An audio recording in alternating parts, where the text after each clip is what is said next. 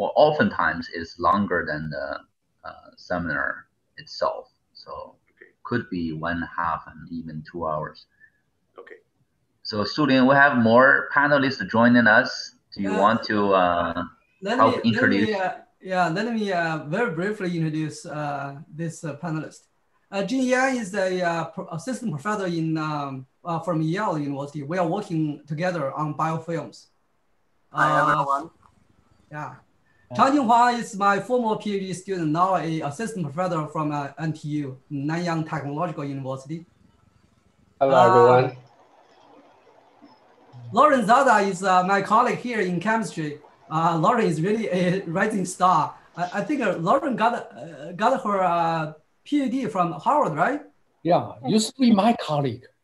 Yes. So Lauren and I are trying to work together on the coupling of chemomechanical taxes. Beautiful. Yeah. Yao is my former graduate student. Right now is a postdoc with Daniel Cosgrove on mechanobiology of plant cell wall. So Yao. Hello, everyone. Yeah. Nice. So Yao is really doing a fantastic job. He's looking for a job while he has a job secured somewhere. I don't know. Yeah, Prashant answer your question. So as Teng said, this panelist thing is very informal. Okay. Just imagine yourself wander into the room, talk to people, and if you're busy for some reason, you have to leave, you just leave. You don't need to apologize. And also anybody can be a panelist in principle. You just raise your blue hand. We're all colleagues. Okay. Yeah. So. And here come 2 more panelists here. Oh, 3 more. Pradeep is here. Yeah. Hong Yan is here. Kai. Good morning, Pradeep. Hello, everyone. Hey. So Pradeep doesn't need any introduction, right?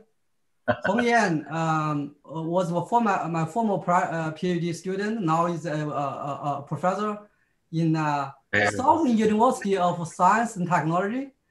Actually, he used to be a professor in University for Rhode Island. He just recently moved back to China.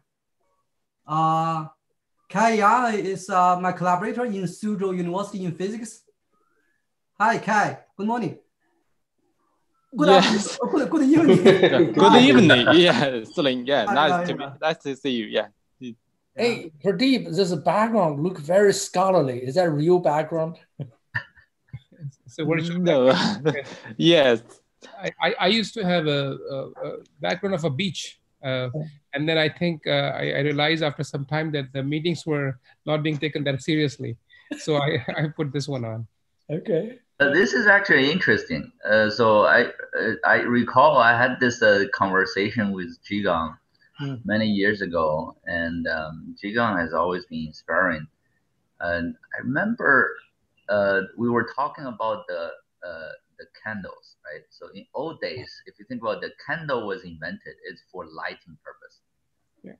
And now we still use candle. We use candle for mood, not just for lighting purpose anymore, right? So if you go to a restaurant and you light a candle to give you some mood for the old days or some romantic atmosphere over there. Now, I think the topic was about the books, about printing versus reading from the computer and iPad, laptop, right? And remember, Pradeep, you were also asking what kind of reading medium everyone is using, right? So I remember also either me or someone made a comment that, okay, if you look at the books, we print books, read books a lot in old days. More and more we start to put the books on the bookshelf for decoration or for mood. Now, Pradeep, your background is showing another evidence that we need a bookshelf with books as a background for Zoom in the era of Zoom. I think it kind of goes well with our jobs. Actually, I don't know who it was. I think I know somebody who had a background of a prison cell. So when you look at his picture, you look like it will appear that he is in a prison cell with a bar. Quite appropriate, I guess, for this time. Yeah. But hopefully, maybe Sulin will tell us a little bit more about how to get out of this jail. Are you going to talk? Are you going to talk about coronavirus, Sulin? What? Are you going to talk about how you're going to stress the coronavirus? I'm not sure. Yeah, I'm going to touch a little bit on that. I'm actually trying to work on that. Yeah. Okay, good. So trying to understand why this coronavirus is so contagious, right? So coronavirus is a natural design nanoparticles, and Changjing and I are actually working on designing synthetic nanoparticles to effectively targeting cancer cells. Right, that's one of our projects. But no matter how hard you work on that, you can never beat the nature-made. You can never beat the nature.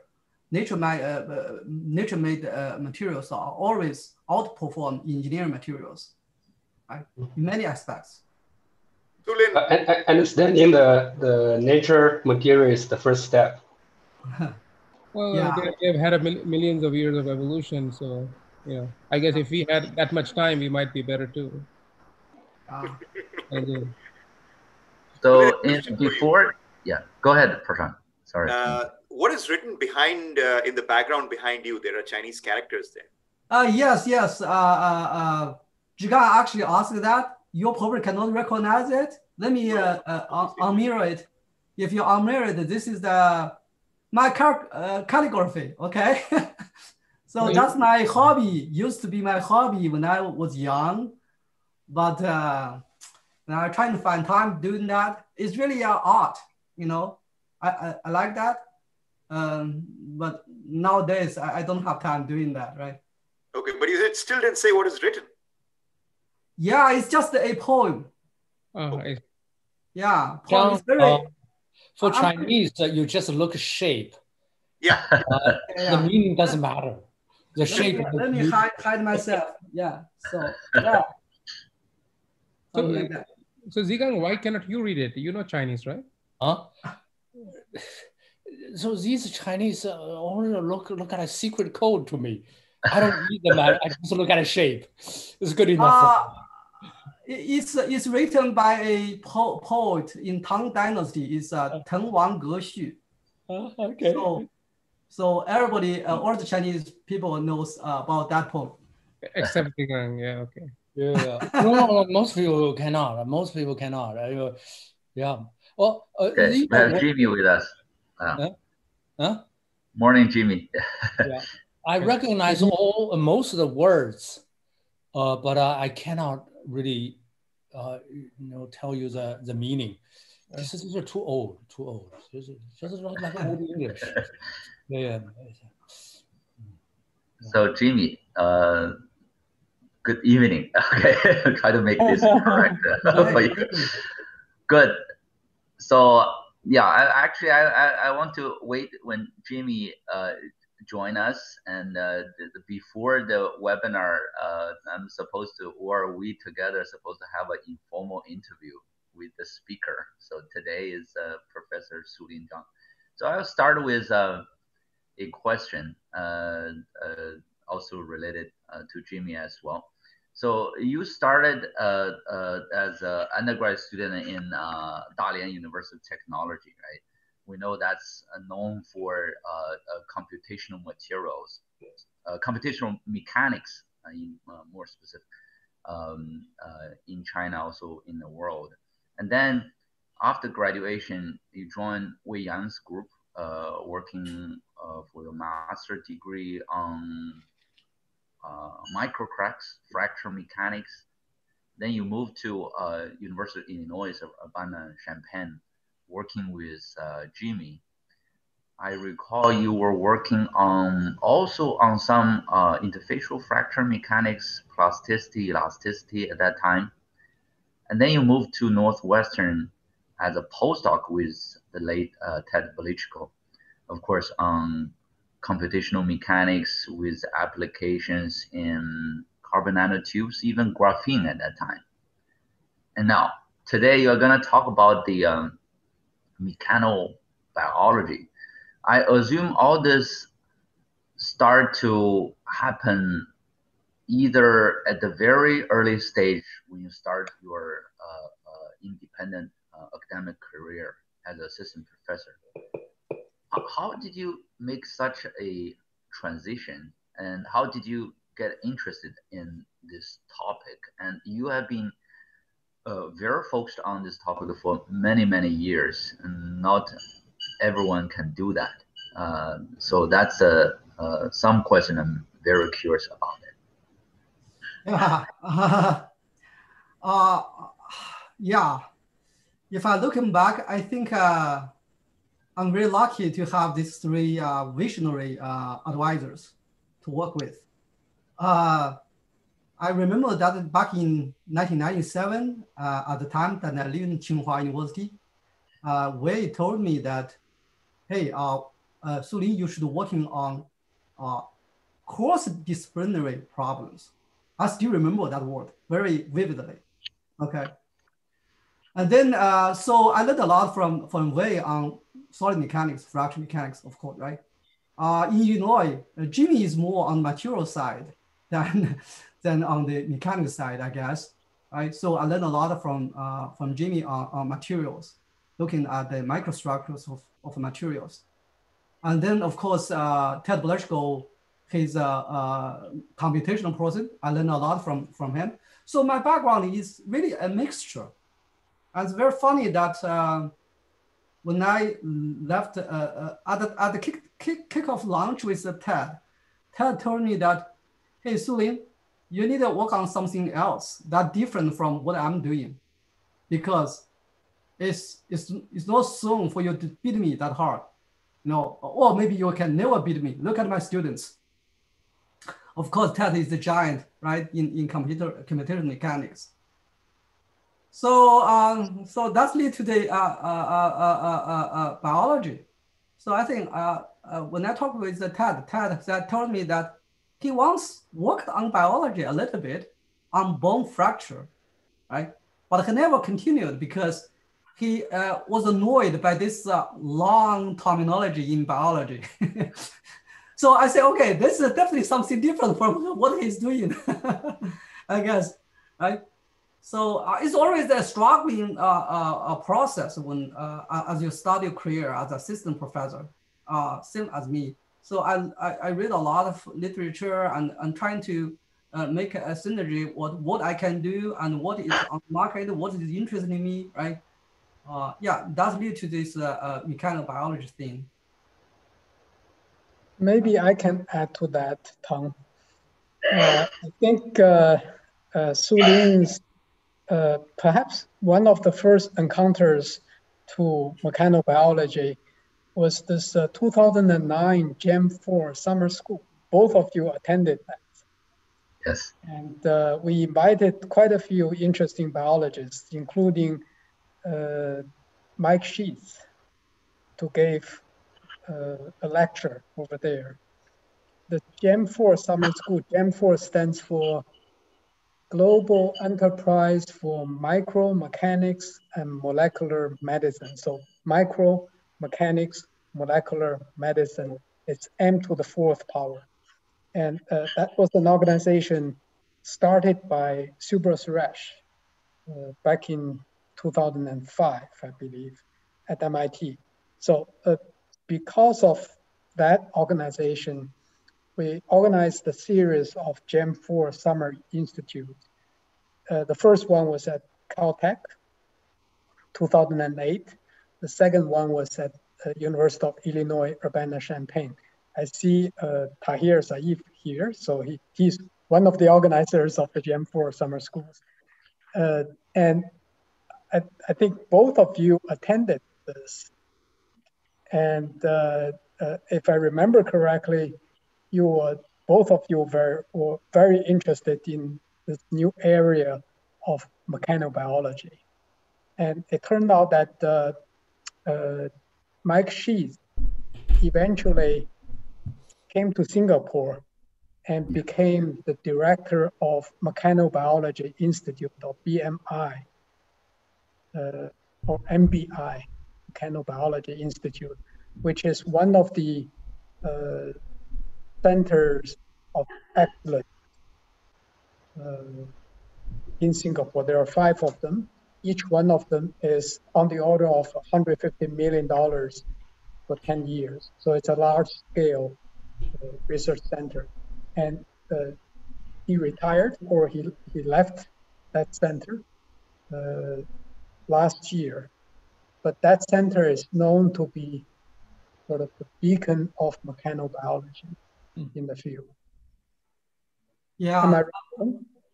Yeah, this June 4 is really very inspiring event, and that's of course motivated me, inspired me doing this mechanobiology thing. I think we should introduce more panelists here. Yeah, go ahead, Sulin. I know some of them, but probably not all of them. Maybe I think I'll let you to introduce those who join us after we start the interview. So Yalin Liu is a professor from Lehigh University. Yalin. Hi. So I've been knowing like Sulin for a very long time since we both at Lost Festen. So I've been at that time Sulin is not doing anything about this mechanobiology yet, but we have a lot of interesting discussions. Hopefully that inspire him later to explore this whole field. Yeah, Yalin is doing great in Lehigh University. And Bing Liu from Tsinghua University. Hi, Bing.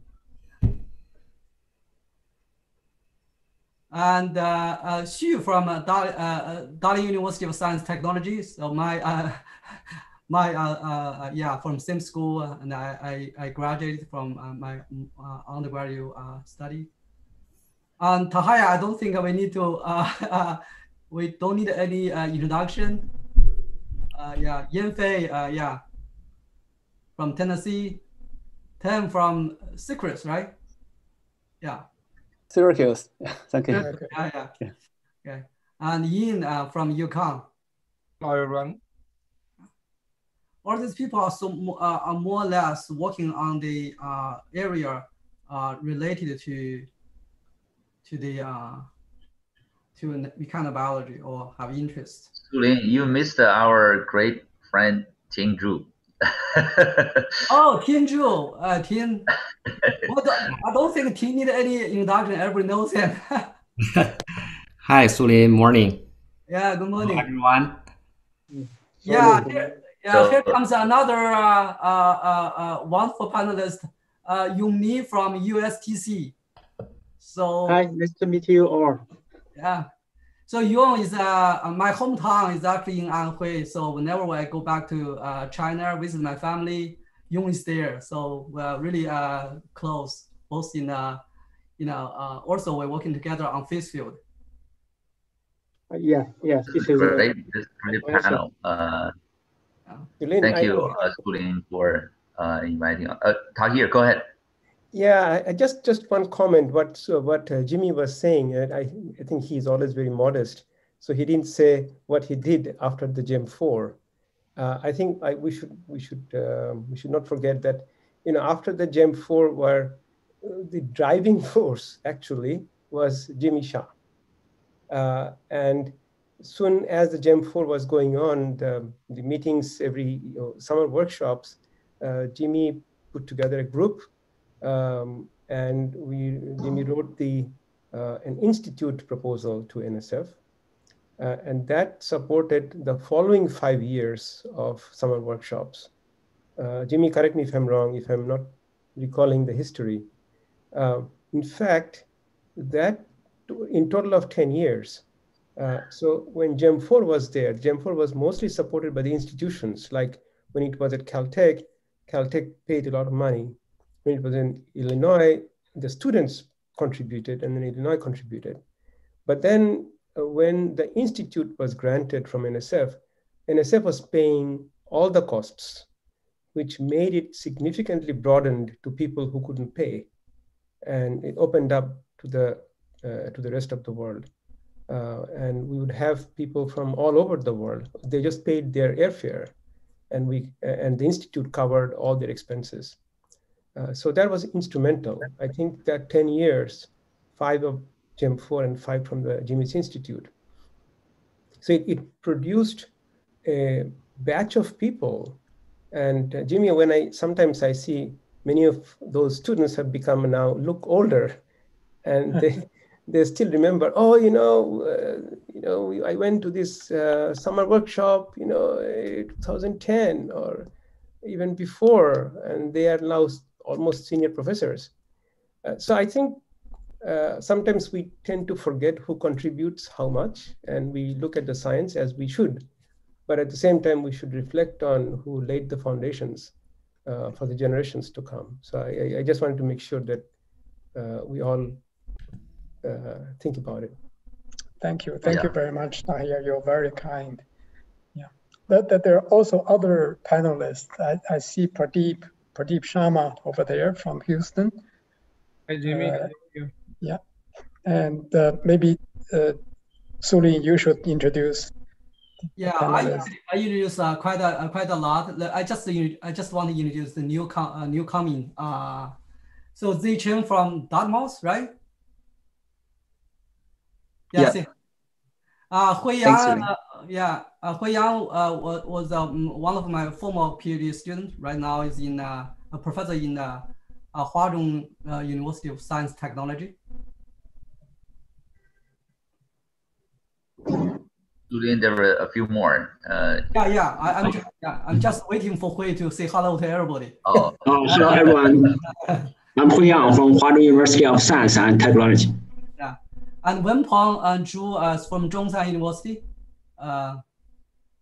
Jindu is my colleague in Penn State, mechanical engineering. Hey, hello everybody. And Julie is my long-term collaborator from MIT. Julie. Hi everyone. Lots of friends here. And Koje is one of the former student from Zhigang's group and postdoc from Julie's group. Now is a professor in Purdue University. Good morning, everyone. Yeah. And Shaoxin is there. I didn't see his face. And from Zhejiang University. And Wenbin Li from Westlake University in China. And I think Wenbin is, hey, Wenbin, good morning. You're muted. Yeah. And Pajel is my current student working in this area. Hi, Shaoxin. Hi, Sulin and everyone. I'm in the hotel room, so I'm using the using a background picture. Yeah, okay, that's good. I think that Christian Frank is here. Hey, Chris. Hi, Sulin. How are you? Good. How are you? It seems like a great group of people. Yeah, Thank you for inviting me. Yeah, sure. Thanks for coming. Okay. Thank you, everyone on the panel to be here. What a panel. Sulin, this is great. This makes my job much easier. So we had an informal interview with Sulin on his transition of research topics from very diverse research background to one of his focus nowadays, the mechanobiology. So we can continue this informal interview or the discussions along this line after the webinar, and we can also ask all kinds of questions during the Q&A session. So at this time, I think we have more people are joining us also in the attendee as well as the panelists. I want to make a very brief note that given that we are not anymore in the daylight saving time, so we make a adjustment of the starting time recently for EML webinar.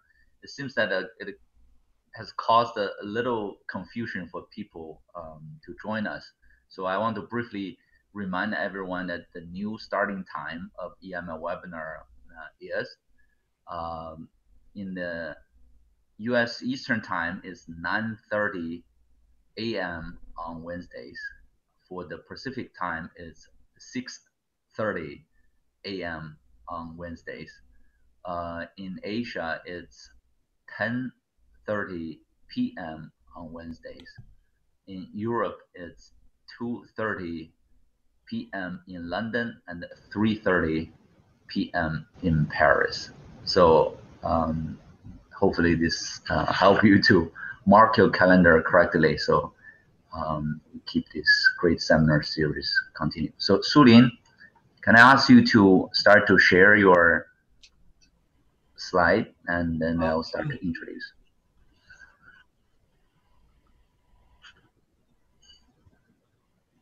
Okay, it is my great pleasure to introduce today's EML webinar speaker, Professor Sulin Zhang.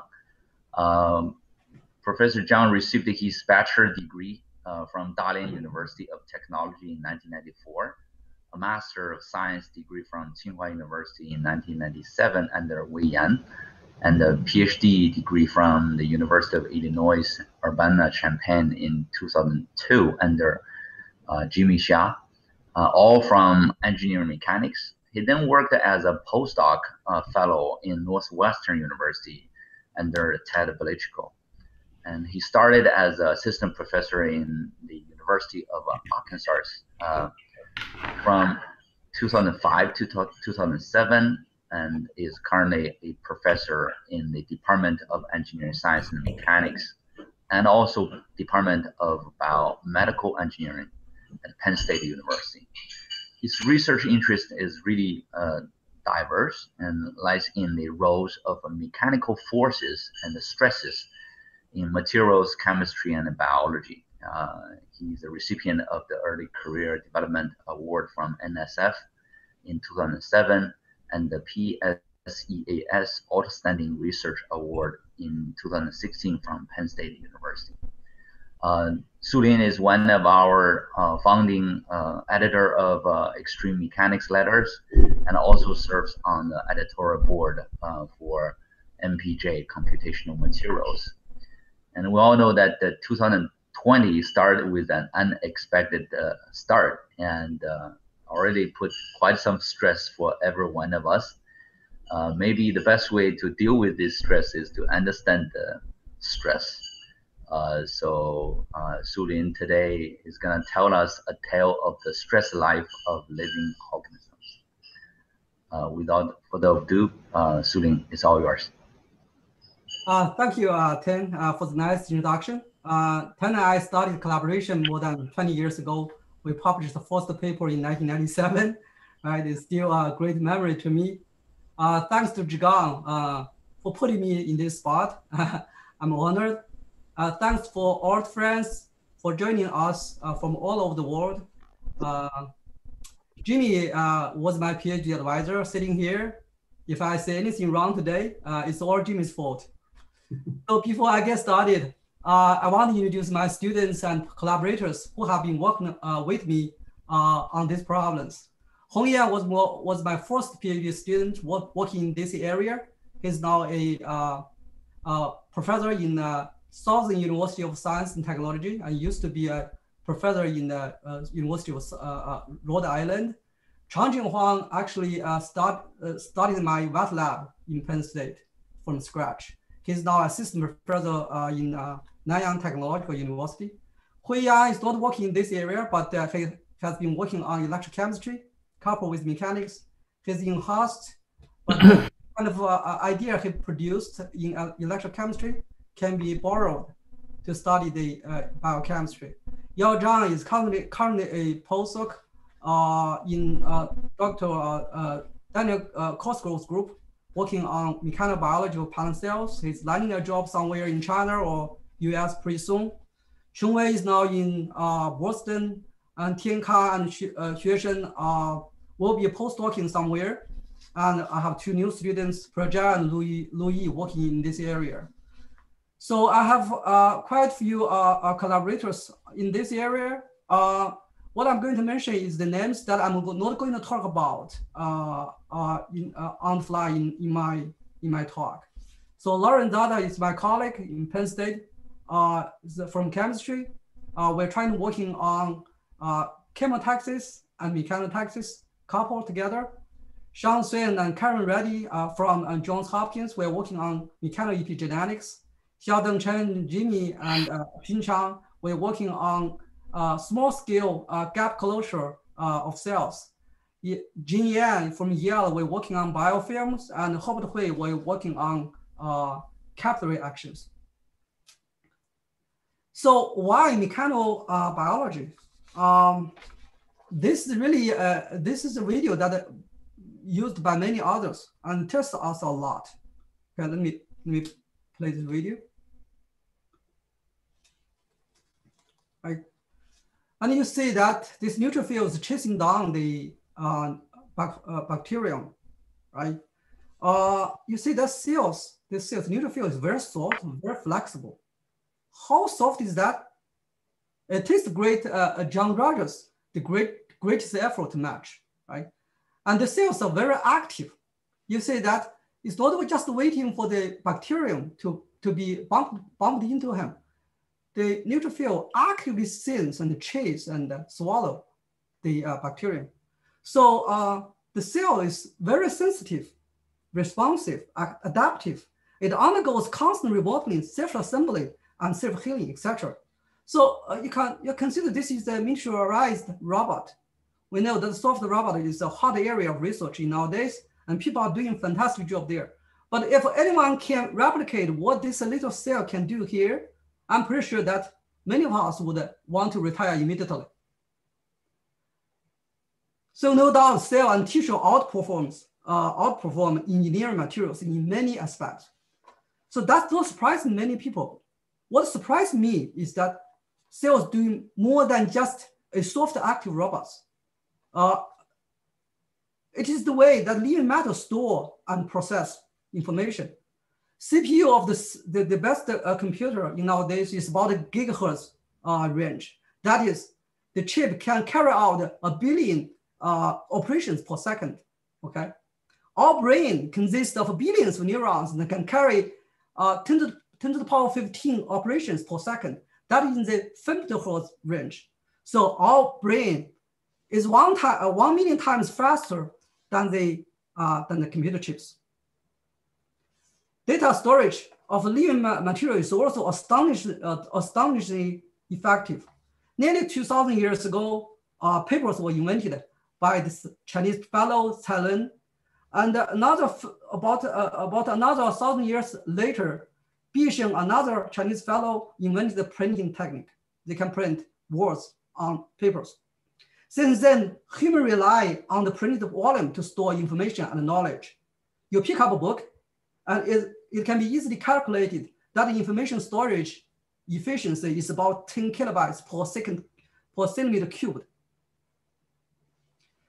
The information technology in the last 50 years really made very impressive progress. Now, a portable jump drive can easily reach a capacity of 100 gigabytes, okay? So the storage efficiency is roughly 100 gigabytes per centimeter cubed. This is 1 million times faster, more efficient, 1 million times more efficient than printed volumes. Now let's look at how living cells store information, right? Each cell contains human genome about 6 billion base pairs. And that's equivalent to 1.5 gigabytes, 1.5 gigabytes of information, all squeezed into a tiny nucleus of no more than 10 microns in diameter, okay? How insane is that? Harvard University has a total about 17 million volumes of books. If you can have the same storage technology as cell nucleus, all the data from Harvard Library can be stored in a cube of 1 millimeter in size. And this is insane, right? So it takes human being nearly 1,000 years to evolve from the printed books to digital time in our modern time, right? So going from the current technology to the biotechnology, that is 1 million times more efficient. How many years what would you expect we can reach that? 1 million, roughly about 2 to the power of 20, according to the Moore's law, right? It takes 40 years for us to reach the capacity and efficiency as our human brains and cells. Under the condition that Moore's law continues to work, okay? I think the best scenario I can tell is that by then most of us already retire from our current job. There's only one good enough in Texas, right? So what mechanics can do, what mechanician can do about biology? We found that living systems are stressed. Our heart pumps, blood flows, intestines waggle, lungs inhales and exhales. We walk, we do exercise, etc. Right? All these activities will generate macroscopic forces, and studies have shown that these macroscopic forces have physiological consequences. Study the role of these macroscopic forces in human body fall in the realm of classical or traditional biomechanics, and it is not what I'm going to talk about today. Rather, I would be more interested in the forces generated at the cellular and multicellular level. Right? We all know that the human body exercises a strict thermal regulation to keep a roughly constant temperature, called the temperature homeostasis. I'll show you in this video I just played, right? When an adherent cell migrating on substrate, it self-generates tiny forces inside, and which get transmitted to outside. We now believe that cell maintains a certain level of stress to perform essential cellular structures or cellular functions. In other words, we believe that cell also implements strict stress regulation throughout its lifetime. And that is stress homeostasis. When cell loses the stress level, cell die, okay? So it seems that we are doomed. We either accept to live a stress life or to die, to be stress-free. I really think that we don't have much choice here. So stress in cells and in our bodies, may you like it or not. So we need to deal with it. The challenge to us is to understand the living cells. Is very tremendous. First, inside the cell, collective molecular interactions on the energy scale of KBT are constantly taking place. On such a small energy scale, tiny forces matter. And these tiny forces really makes our stress lives asymptomatic. Measuring these forces, understanding their physiological consequences or implications are quite challenging. Second, living cells constantly consume and dissipate energy, right? So undergoing this thermodynamic irreversible process all the time. When this irreversible process ceases, life ends. In fact, it is very common to observe that living systems destroy orders near the equilibrium and create orders out of equilibrium or far from equilibrium. Thus, we can no longer use energy minimization to find results as we normally do for structural materials. So mechanical and biochemical processes exist in parallel and interact in concert in living systems. Understanding the crosstalk between mechanics and biochemistry poses a tremendous challenge in both to both biologists and mechanicians, and demand crosstalks between these two communities. So here's my outline. So I'll start with artificial cells, vesicles, and then move on to the simplest cell, that's the red blood cell without nucleus, and then the single adherent cells and multicellular structures. I then present some specific problems that I have been working on, including nanoparticle-based targeting, mechanomorphogenesis, that's gap closure, mechanomarker, in vitro metastasis, and mechanosensing. Okay. Throughout these examples, I try to highlight the synergy between mechanics and biochemistry. So in the next 45 minutes or so, I'll try to keep you excited but not bored about this long laundry list. Right? So membrane exists everywhere inside and outside the cell and displays fascinating shapes. The basic building block of cell membrane is a lipid molecule, right? With a hydrophilic head and two hydrophobic tails. If you throw these molecules in water, and it automatically self-assemble to a closed bag called a vesicle. So this vesicle is really has fascinating properties. It's a truly multi-scale material with the thickness of only 5 nanometer. In the latter dimension, it can span 100 microns more. It is a liquid crystal. It got odors in the plane. It is highly flexible, highly robust. It can undergo large conformational and topological changes. We want to create a model to simulate the conformational and topological changes in the lipid bilayer or the vesicle. So there are many existing methods. Fully atomistic molecular dynamic simulations are computationally very expensive, right? So on the other end of the length spectrum, we have continuum method using the Helfrich energy model. But continuum method is very difficult to deal with the fluidity. So a balance between the computational efficiency and the physical accuracy is coarse-grained model. And people have developed this chain of beings model. We want to develop a one agent thick bead model, okay? And to boost the computational efficiency. Right. So the challenge is to stabilize the agents in 2D surface with the fluid phase in 3D space using the pairwise interaction potential. And at the time that we're working on this problem, there was a science paper claiming that it would be not possible to do that at all. So this really works out quite nicely by Ju and my student Hong Yan. So we found that there are 2 key features to stabilize the 2D fluid in 3D space using pairwise potential. First, the interaction potential should have a soft core such that the agent can easily swap their positions to enable interdiffusion, right? As shown here, we can parameterize the interaction potential. We can change the slope near the equilibrium condition so that to change the or to control the restoring force to enable diffusion. Another feature is to enable the orientation dependent interaction. Okay, for this we introduce additional orientation degrees of freedom for the agents in addition to the translation degrees of freedom.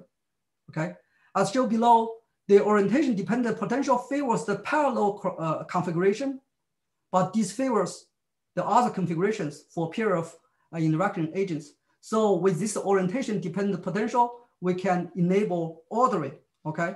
So this worked out quite well, right?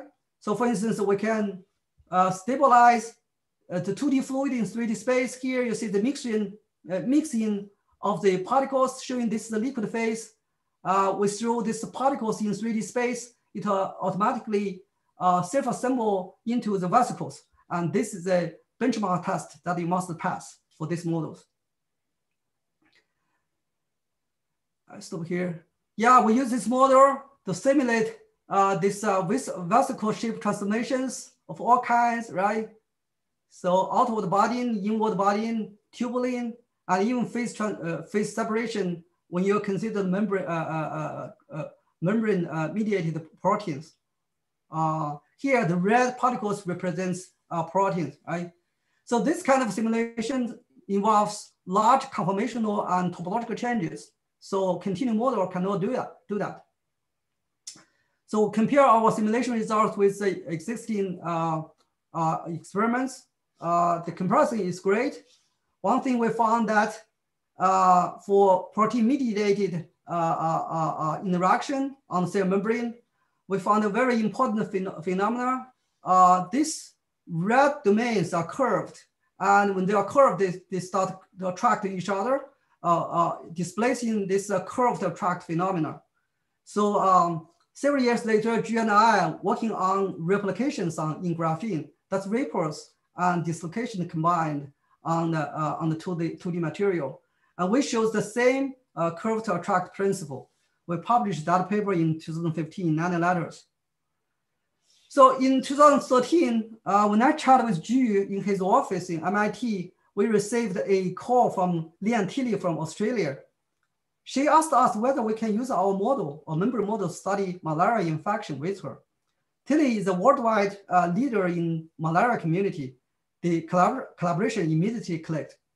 So in malaria community, it's widely known that during the disease causing stage, the parasite infected red blood cell is very stiff and could be 1 order of magnitude stiffer than the healthy cells. This causes blockage of small vessels, deficiency for oxygen transport, and in severe cases, death. It is also well known that during the disease transmission stage, the infected cells becomes reversibly deformable, reappear in the circulating blood stream, and getting ready to be picked up by mosquitoes for disease transmission. But none knows why. None knows why, right? So we decided to build a whole red blood cell model, a health and infected, to tackle this problem. So a healthy red blood cell is really a hybrid structure with a lipid bilayer on the top, a meshwork called the spectral network on the bottom.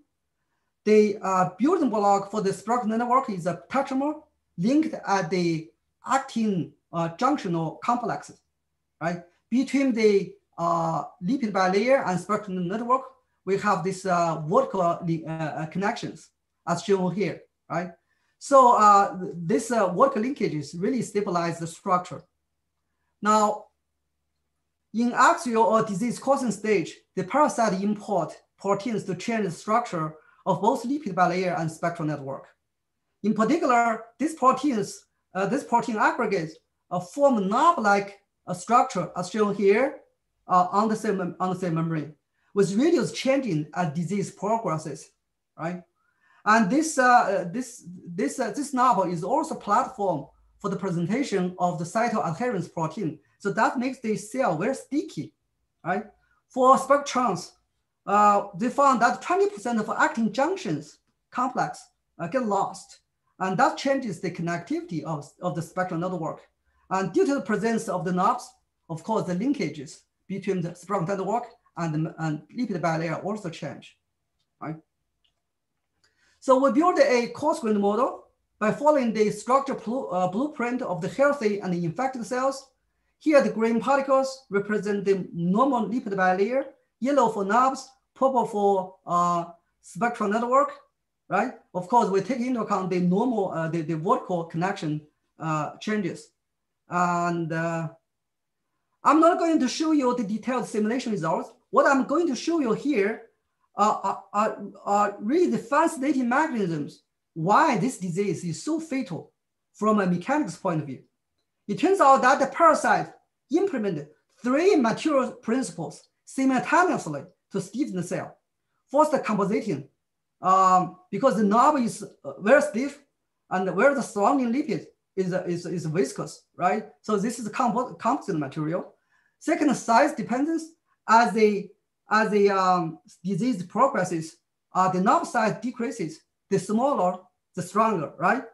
And third, the spectral network is really a string hardening material.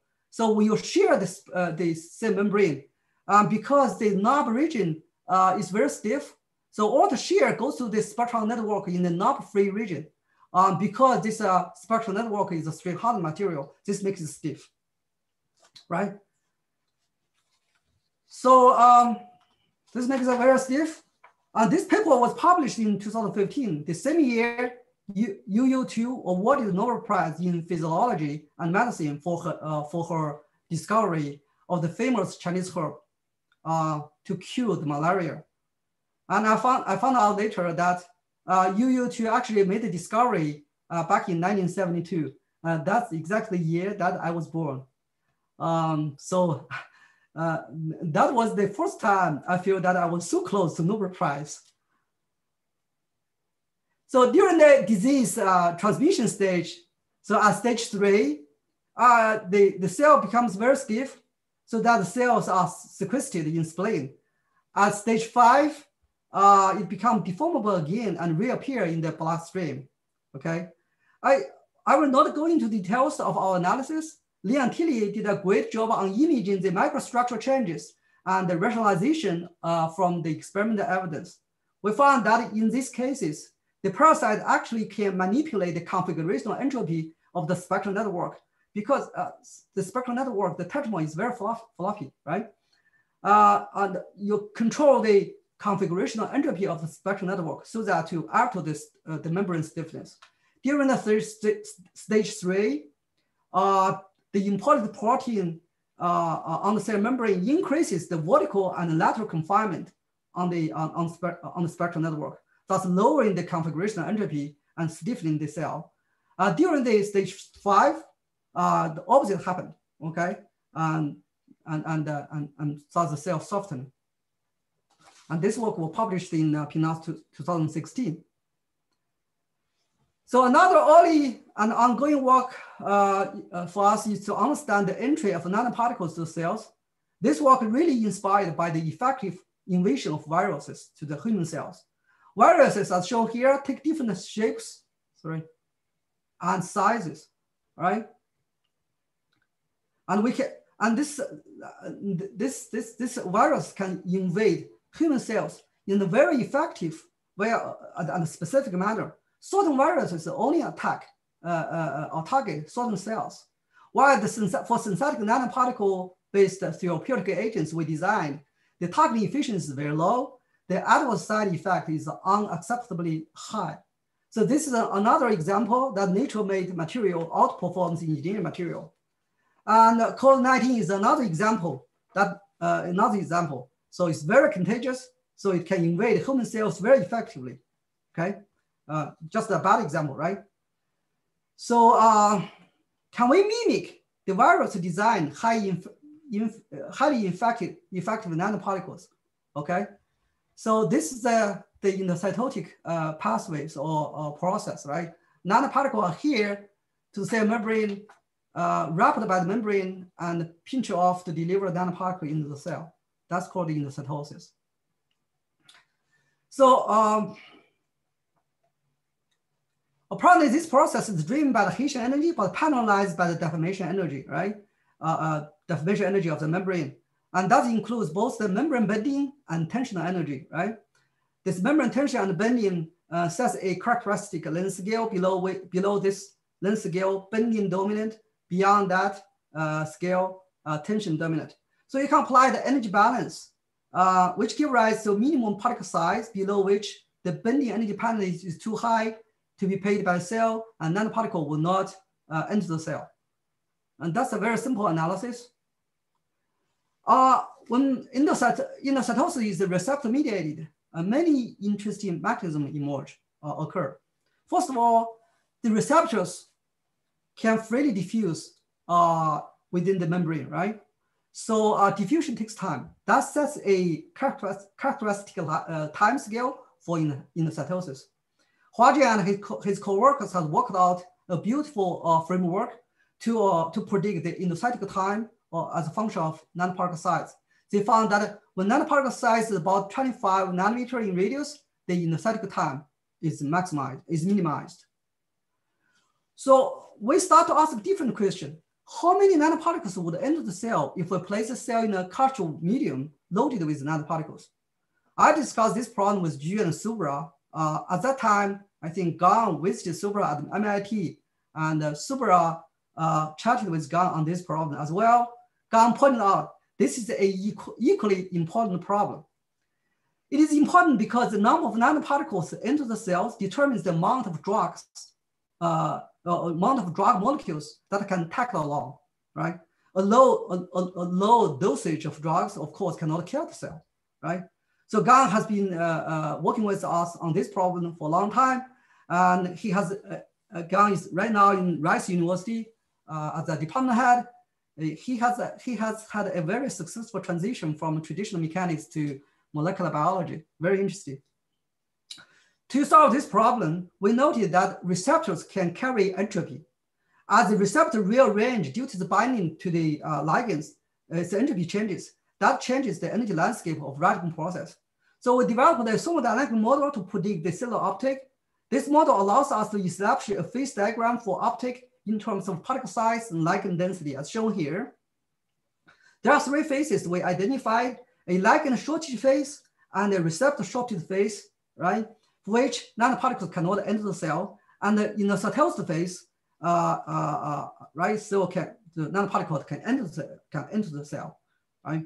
The lower phase boundary is just governed by the enthalpy that we discussed before, and the upper boundary is actually determined by entropy. This paper was published in Advanced Materials 2009. Does shape matter? Of course, if you remember that viruses take different shapes, then there must be some reason behind this nature design principles, nature design nanoparticles. Huajian and his co-workers observed that for a nanotube, tip entry is a typical mode, a typical entry mode. We launched a coarse-grained simulation using our membrane model to rationalize the endocytic pathway. We found if the nanoparticle enters the cells by horizontal configuration, then the energy panelization will follow this red curve. For purely vertical entry, the energy penalty will follow the black curve. Of course, nanoparticle takes the path with the lowest energy penalty. Thus, the nanoparticle will first lay down and then stand up. Okay, we call this laying down to stand up pathway. And Huajian co-authored this paper with us and published in Nature Nanolabs 2013. So our thermodynamic model gives rise to a closed form of cellular uptake of nanoparticles. This is probably the most cited equation in my research career so far. That is, the cellular uptake N takes a Boltzmann distribution, right? Here R is the particle radius, and alpha is the adhesion energy density, and omega is the mechanical energy density compared with KBT. So one would wonder, where does the entropic effect go, right? We found here the adhesion energy density has an entropic and an enthalpic component due to the entropy of the receptors. So, so that makes the adhesion energy density changes all the time, okay? It's variable, it's not fixed. I still remember that Ju and I sat in his house in Philly, and we worked out this problem very beautifully. It's really a joy to work with Ju on this, right? So you clearly see that the competing mechanism of adhesion and definition in this formula, right? Alpha, in fact, with increasing adhesion energy density, the cellular uptake increases. This is precisely the way how mechanical targeting works. Many biologists strive to find matching ligands for receptors on cancer cells so that to increase the adhesion energy density and to achieve specific targeting. That's called chemo targeting, right? However, we want to point out two common misconceptions here. First, people tend to miss this entropic effect. This entropic effect determines how many ligands or spikes you may want to code onto the nanoparticle. As you say, for viruses, there are dedicated number of ligands, since the ligand density modulates the entropy of the receptors, okay? Not less, not more, right? Secondly, very importantly, people tend to miss the mechanical effect, which is the opposite side of the one coin. We argue that we can design a complementary targeting strategy through biased mechanical deformation energy. Luckily, many cancer cells are softer than normal cells, and this makes the idea of mechanical targeting very appealing. And my PhD student, Changjun Huang has working on this. Also, Hong Yan has working on this. This is really a great idea, okay? So indeed, we demonstrate the feasibility of mechanical targeting. We measure the cellular uptake of, for instance, nanoparticles into the normal cells or healthy cells and metastatic cells, because the metastatic cells are both softer and rounded and expose more area to nanoparticles. The cellular uptake for these metastatic cells is about 6 times larger than the healthy ones. And this work was published in Advanced Materials 2018 and appeared in NSF Weekly News. So we were invited to write a review article in 2015 with Huajie and Gan. So we recently worked on the plant cell wall in collaboration with my colleague, Daniel Cosgrove. Professor Cosgrove is a worldwide known plant biologist with keen interest in mechanics. And he has established the DOE Frontier Center at Penn State. We recently developed a coarse grain model of the lamina of the primary plant cell wall and showed how the collective effect, elementary moments of cellulose fibers contribute to the extensibility, plasticity, and creep of the plant cell wall. And this coarse grain model really saved other models cannot and clarified a set of long-standing questions or problems in the plant cell field. Yao is a postdoc co-advised by Dan and myself. Yao is doing a fantastic job and will land a faculty position very soon. And here I just show a website of Dan's center here.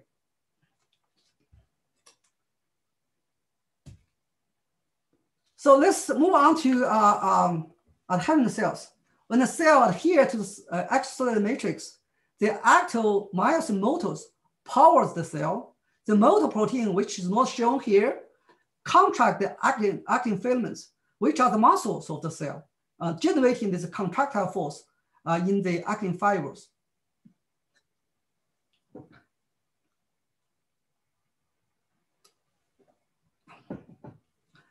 The contractile forces are then transmitted to the neighboring cells through the cell-cell adhesion junction, generating intracellular tension, and to the substrate through focal adhesion, generate extracellular traction. So there are three important active forces: intracellular contraction, intracellular tension, and extracellular traction. And of course, these forces are racked back to cell, generate cell body force. These forces are very tiny, on the order of tens of nanonewtons. This imposes challenge to measure them. Many methods have been developed to measure the cell force. All these methods use a soft substrate to infer the displacement caused by the cell forces. With the displacement field, we can back off the cell force, right?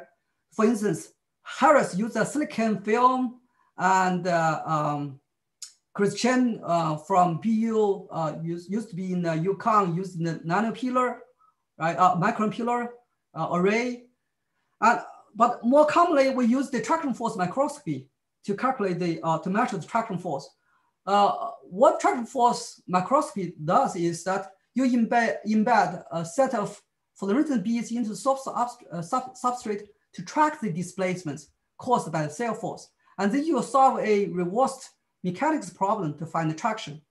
And then once you find the traction, you can, and this traction will rack back to a cell monolayer, and you can solve another mechanics problem to find the cell body stress.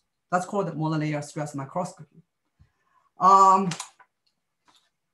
Christian Frank, now professor in University of Wisconsin, with Ravi from Caltech, has extended the traction force microscopy from 2D to quasi 3D and 3D. Really impressive work. So this traction force microscopy and monolayer stress microscopy are very expensive. We want to establish models to predict the cellular force.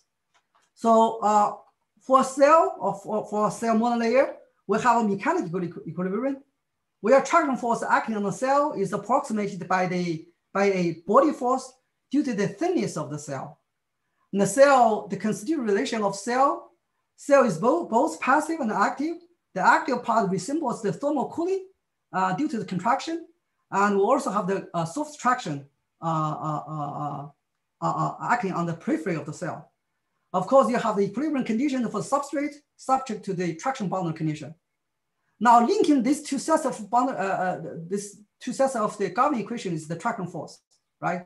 According to Newton's third law, right? Without the traction force, you cannot solve this problem, right?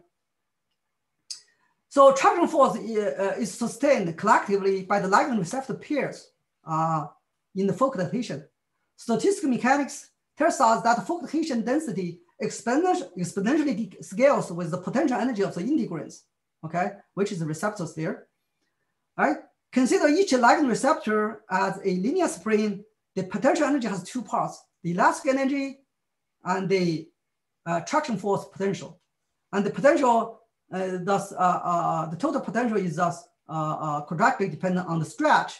Here, stretch is really the displacement difference between the cell and the substrate. And that's also the structure of the ligand receptor pairs, right? So you see here, the focal adhesion density is nonlinearly dependent on the stretch. And you also see that stretch stabilized focal adhesion. That really tells that mechanics and the biochemistry actually couples together, right? So collectively, you can find the traction once you find the focal adhesion density, right? And this traction force is highly nonlinear, highly nonlinearly dependent on the displacement field. As shown here, our nonlinear model is actually fits a little bit better than a linear model as compared to, as shown here. We also fluorescently stain the focal adhesions, and the concentration of focal adhesions matches with the concentration of the traction force. So by matching the traction force profile with experiments, we deduce that the active contractile stresses or forces scales with stiffness of the substrate. That means cell can feel the substrate or sense the substrate as respond by changing its contractility. With increasing the Young's modulus of the substrate, the active contractility monotonically increases and reaches a plateau, right? And this plateau is the limit of cell machinery, such as that our muscle can only generate a certain amount of force. So our model prediction of the traction force profile is in good agreement with the traction force microscopy and the monolayer stress microscopy, right?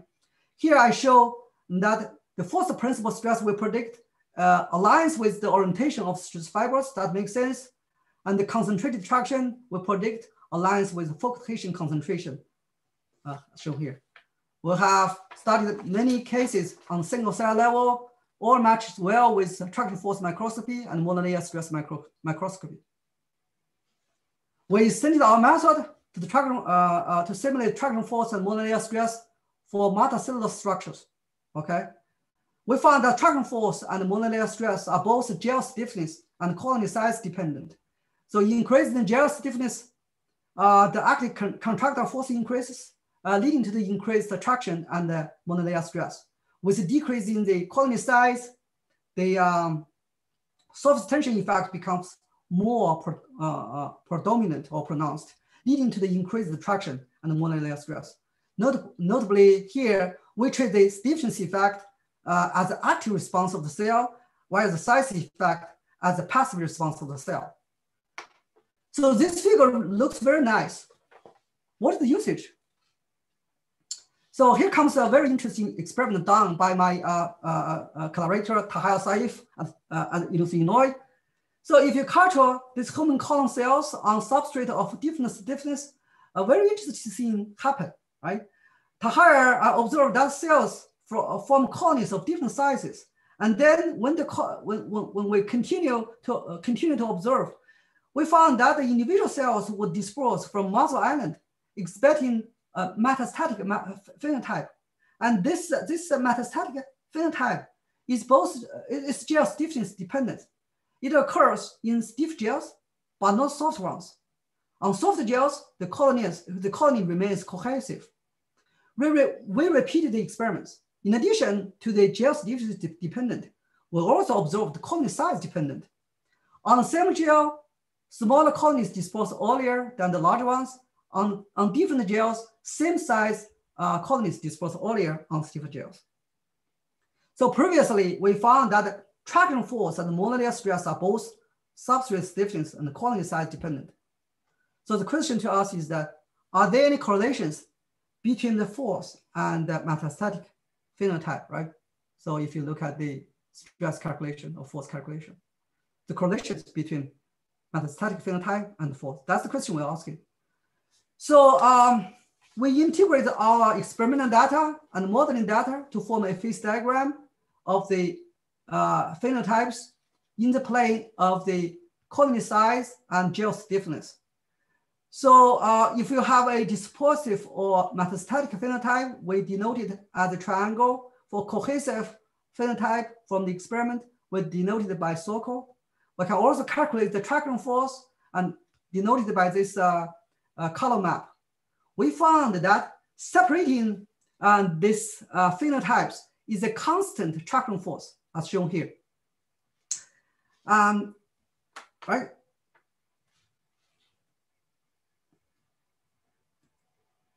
Yeah, it's constant traction force. Below this traction force, you have cohesive phenotype. Beyond, you have dispersive or metastatic phenotype.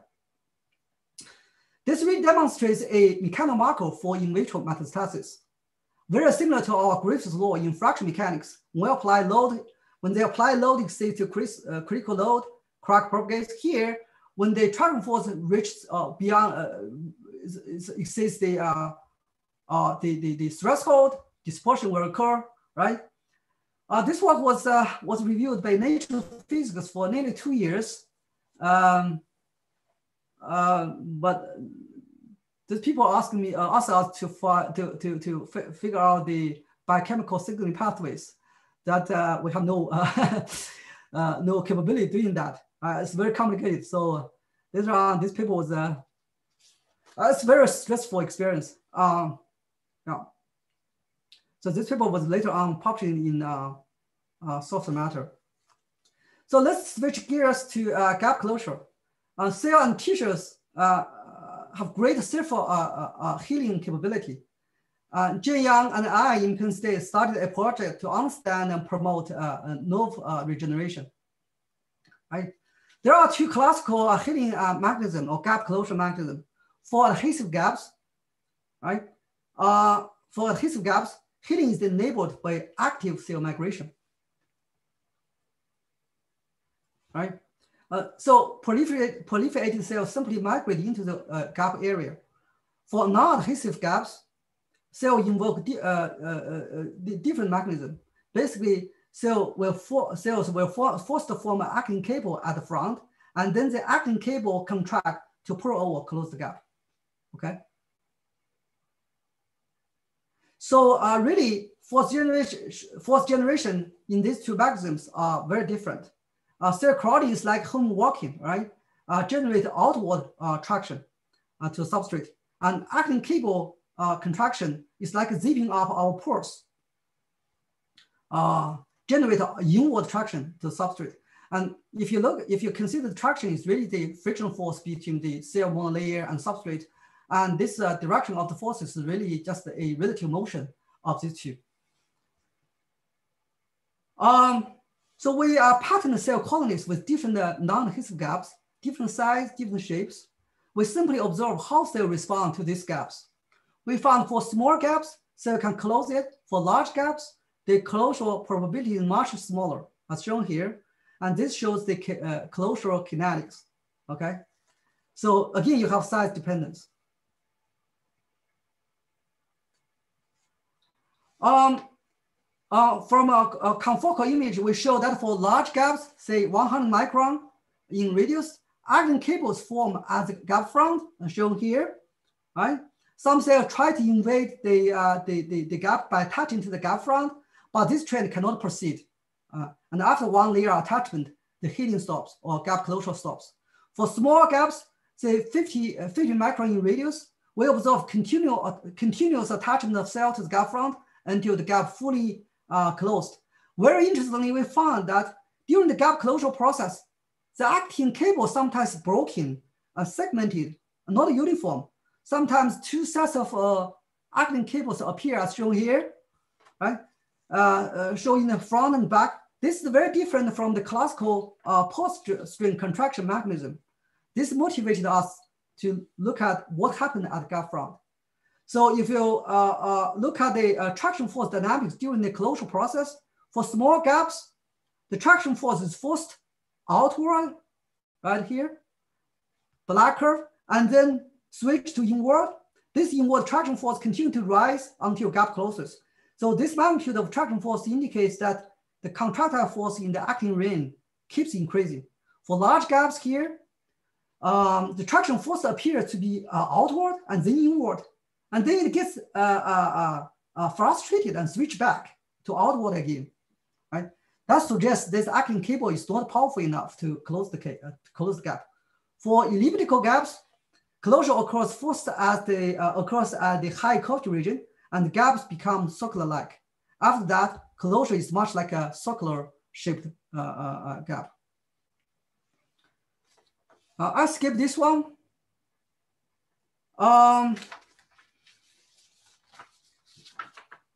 Using live cell imaging, we observe a new mechanism. That is, the actin ring segment can be switched, updated at the gap front by actin segment diffusion and fusion, as shown in this time-lapse images. What you see here is that swapping of the positions of the red and the blue cells. Owing to this swapping, the actin ring segment also gets switched from the between the cells, and this is mechanism that has never been reported before. So we show the schematics of this mechanism here, starting from the gap with the formed actin cable. The proliferated pressure push the cell to the front, shown here, and cells start attached to the actin cable. Newly attached cell contract, right, as shown here. Contraction force apply to this actin cable. The contraction is compressive, right? The compression activates depolarization of the actin cables. Okay, so the actin segment diffuse from the old cell. That's the diffusion process. The wrist of the actin cable stretch the new cell. And the stretching upregulates the actin polarization, and new actin segments established in this new cell, and then fuse into the whole actin cable. So the actin cable is one step forward to close the gap. And these two processes, the sub-process, or you can call it positive feedback loop, continues until the gap closes. So this is a very complicated but interesting phenomenon. So why is size dependent? We know that the actin segment switching depends on whether or not cell contraction is strong enough to activate the depolymerization, right? So apparently a concave curvature, concavely curved segment is easier to buckle than a straight or than a convexly curved segment. That is, the larger the concave curvature, the easier for the compressed segment to buckle, and the easier to activate depolarization because of the activation barrier is slower, and this explains the size effect or curvature effect. So the gap closure depends on how strong the contraction of the newly attached cells is. If it is strong enough, it will trigger a cascade of actin diffusion and fusion process until the gap closes.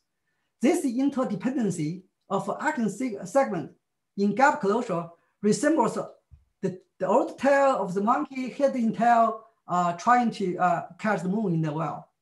Okay, that's just a analogy.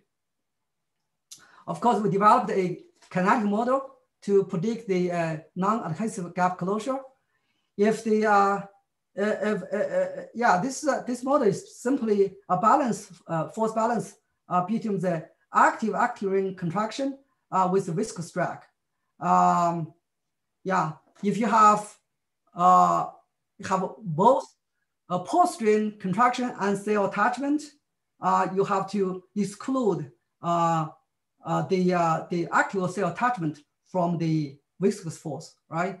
So our model agrees with experimental data very well for all cases, and indeed it predicts that curvature. It also predicts that gap closure starts at high culture region for elliptical shaped gaps. And this people is just imprint in PNAS. So let me say how many minutes I have. I have 7 minutes. I'm not sure that I can finish it up. So how about curves? So we enjoy curves as shown here. How about cell, right? How cell sense, recognize, and navigate around curvatures. So experiments have established, and I have shown you before a little bit, when cell meet a negative curvature, cell can assemble actin cables and pull the cell forward, right? Pull the cell forward. And when cell meet a positive curvature, cell would form focal adhesion at the front and extend this laminin podium for migration over adhesive beds. What is fascinating to me is that how cells sense and makes a decision when encountering this curvature. We know that engineers can build a bridge over rivers and valleys by assembling load-bearing components such as beams and ropes in the right place. Without a central organizing system, how cell can build this infrastructure such as actin cables and focal adhesions selectively in response to the external stimuli to navigate around curvatures? And this is a question that I don't think that anybody have asked before. What I really want to show you here is that cells are able to direct energy and mass flows in response to the external stimuli such as curvature. And the flows through a highly irreversible process can achieve order in a very selective manner in the cells, right? Of course, here, traction matters, the surface tension matters. You want to measure the traction. My student, Xuexing, actually measured the traction using Newman triangle measurement. I'm not going to talk about this here. I really want to talk about this coataxis, how cells sense and navigate the curvatures, right? So when cell encounter a negative curvature, right? Spontaneously, you have this surface tension, right? Surface tension. And then once you have surface tension, Young-Laplace equation applies, which says that across the front line,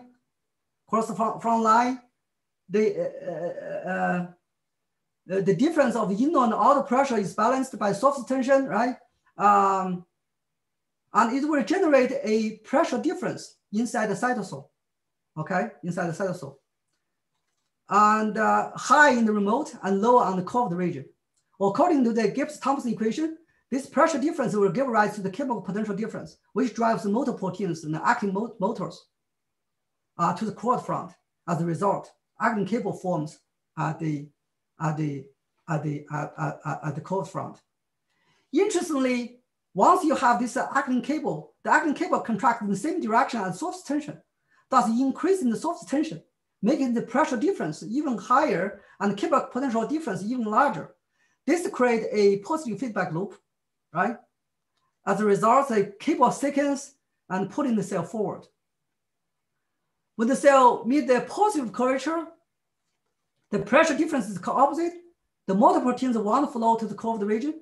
Instead, to balance the surface tension, cell develops this transient focal adhesion dots. Receptors in the focal adhesion points are under tension, and tension lowers their chemical potential. As a result, receptor forms at front, right, at cord front, and forming this focal adhesion plaque.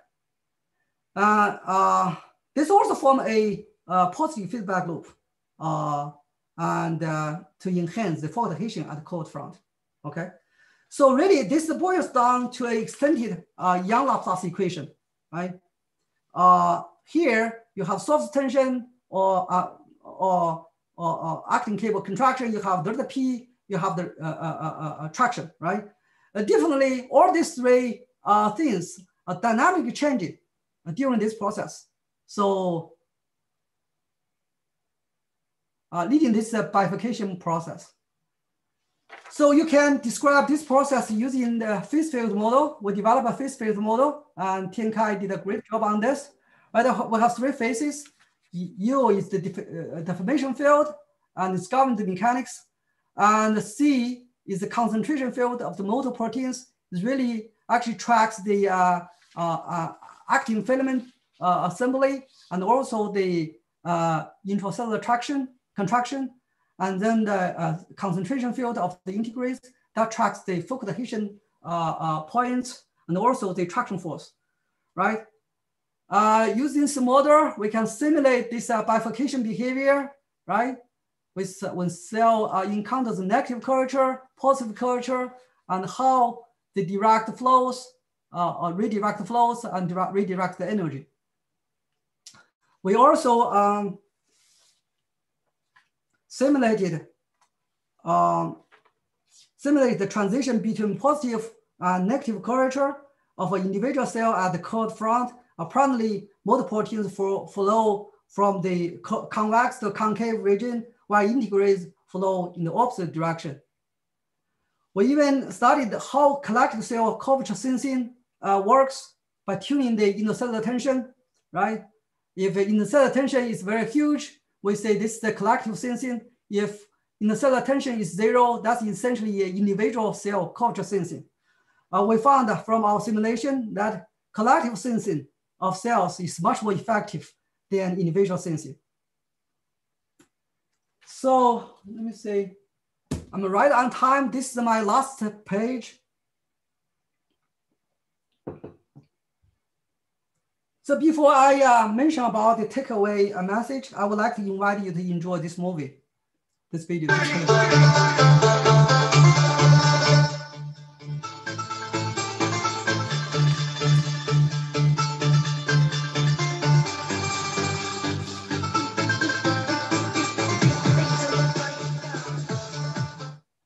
So I want to ask the audience, how many ways people here are interacting or communicating, right? A very simple question. So you say that people are yelling, laughing, right? They communicate through oral, oral language, I mean, right?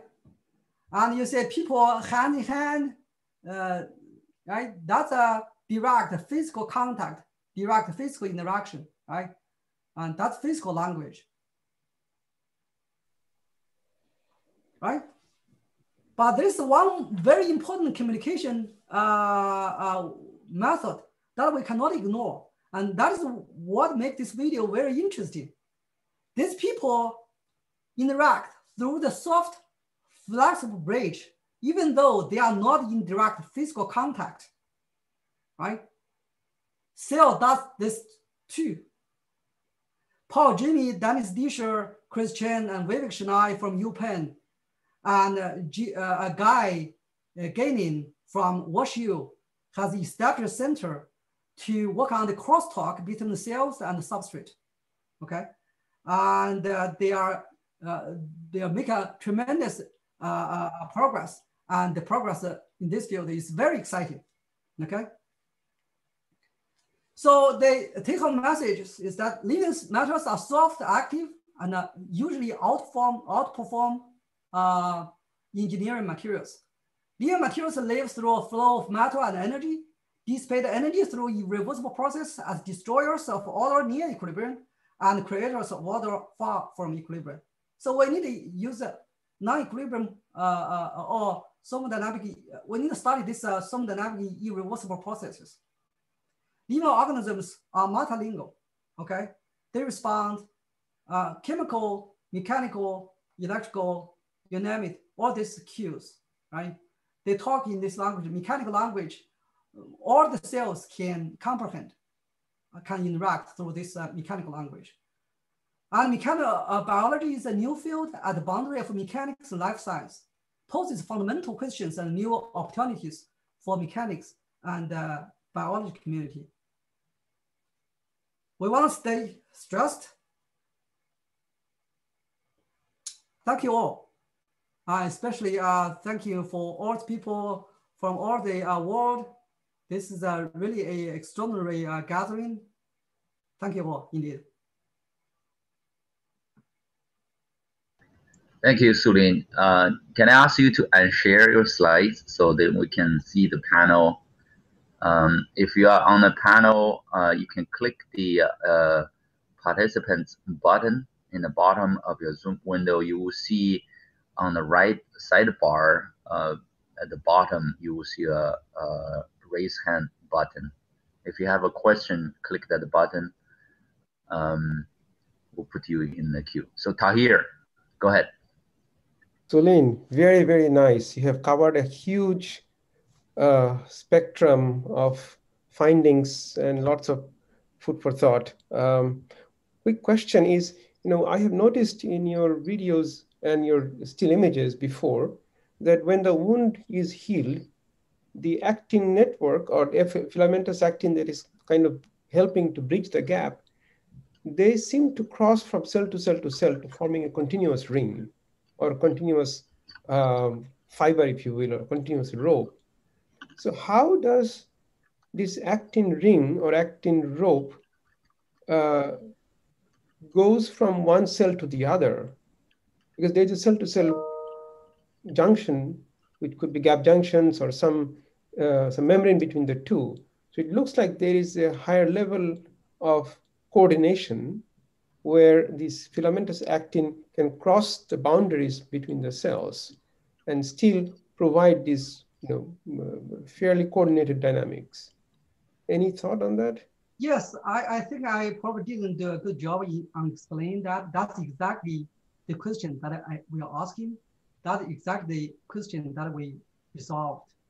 So basically, first the cells will attach, new cells will attach the front, basically attach on the actin cable, okay? And this newly attached cells will apply compressive forces to the actin ring segment behind. So basically compress it. You know that, I think that people in biology knows that compression will depolarize actin. Right. Okay? So it will depolarize the old actin segment. And because the new cells get anchored to the rest of the actin ring, it gets stretched.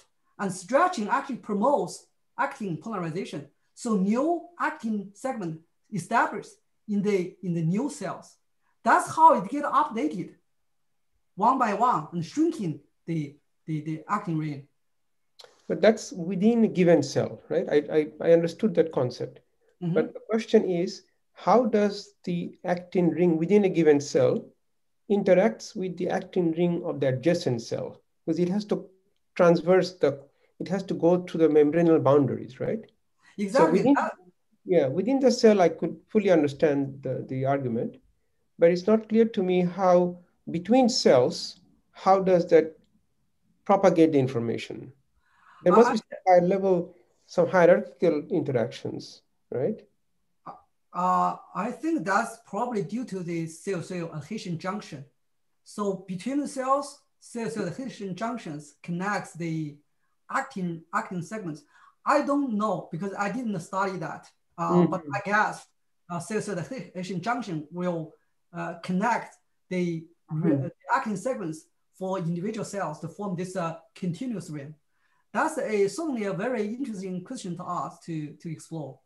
Mm-hmm. Yeah. Okay. So for those of you on the panel, I'll update the queue list of questions in the chat. So please watch that. The next one will be Beijing. Beijing, please. Hi, Professor Zhang. Thank you for the wonderful talk. So I'm learned a lot from your talk, also from your research. I have a very general question.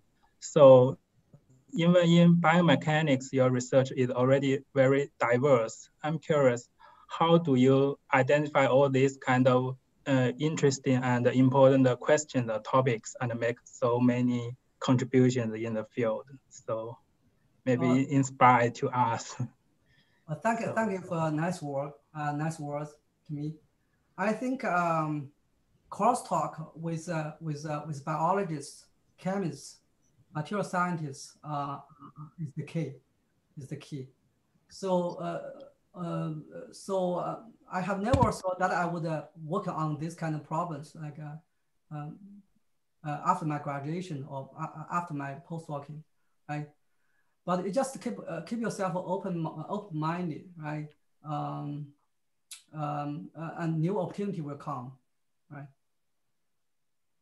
So, okay, Guijin and all other people will be asking questions. Please also, before you ask a question, mention your name and also your affiliation, which institution are you in. Okay. Let people know you. Guijing, you can still I'm tell us from, who you are and where you are. I'm from Institute of High Performance Computing in Singapore. Okay. Thank you for your question. Okay, next, Robin, go ahead.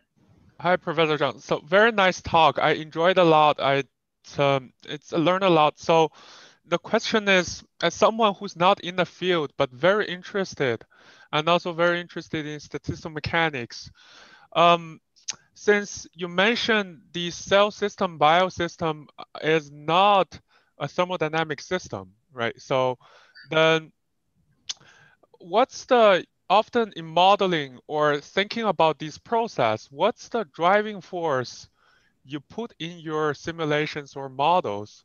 And is there a general way of doing this? Thank you. Thanks. I wouldn't say that's a thermodynamic system. It's still, according to Professor Longqing Chen, I learned a lot from him. Everything is thermodynamics, okay? It's just you have equilibrium thermodynamics or non-equilibrium thermodynamics. So for the biosystems, because you have a constant energy consumption, energy dissipation, so this system undergoing this so-called irreversible thermodynamic processes, right? So the driving force, of course, for instance, it's just the chemical potential, right? For diffusion, right? Chemical potential difference that drives the flow, right? For instance, I think the framework worked out quite well in the framework in the regime of non-equilibrium thermodynamics. It's just that usually for near equilibrium processes, we usually use this linear kinetic law. But for this far from equilibrium processes, maybe this linear kinetic law is no longer hold. So you need to come up with some nonlinear kinetic laws, right? I think my collaborator Julie is very good at this. You know, I also learned a lot from him, right? So yeah, so there's a good framework there. I just use this framework. So do you think there's any intelligence embedded in these cells and the cell nucleus, for example, that provide additional mechanisms or physics in this process? Yeah, that's a very good question. What I'm fascinated about cells, this living system, is the crosstalk. They constantly implement this very tricky feedback loop to make things happen, to move things around, to maintain itself, right?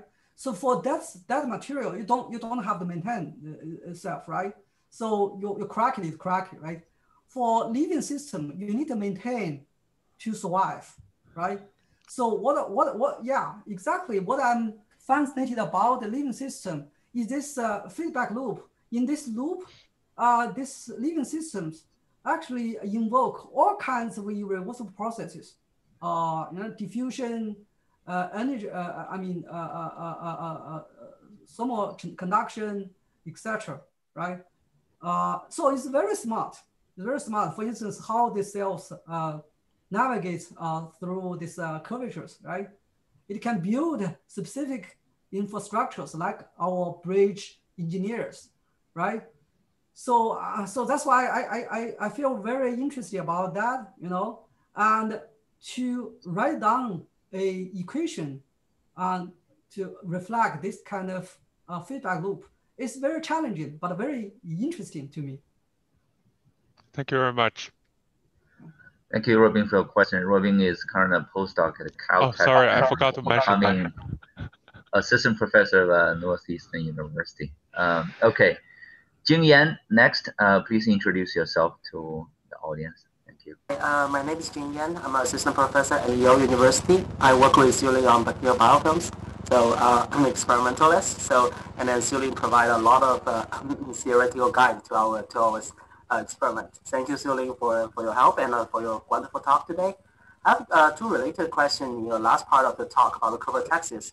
So the first thing is that because you talk about this interesting positive feedback loop that then the cells will just be more and more curved.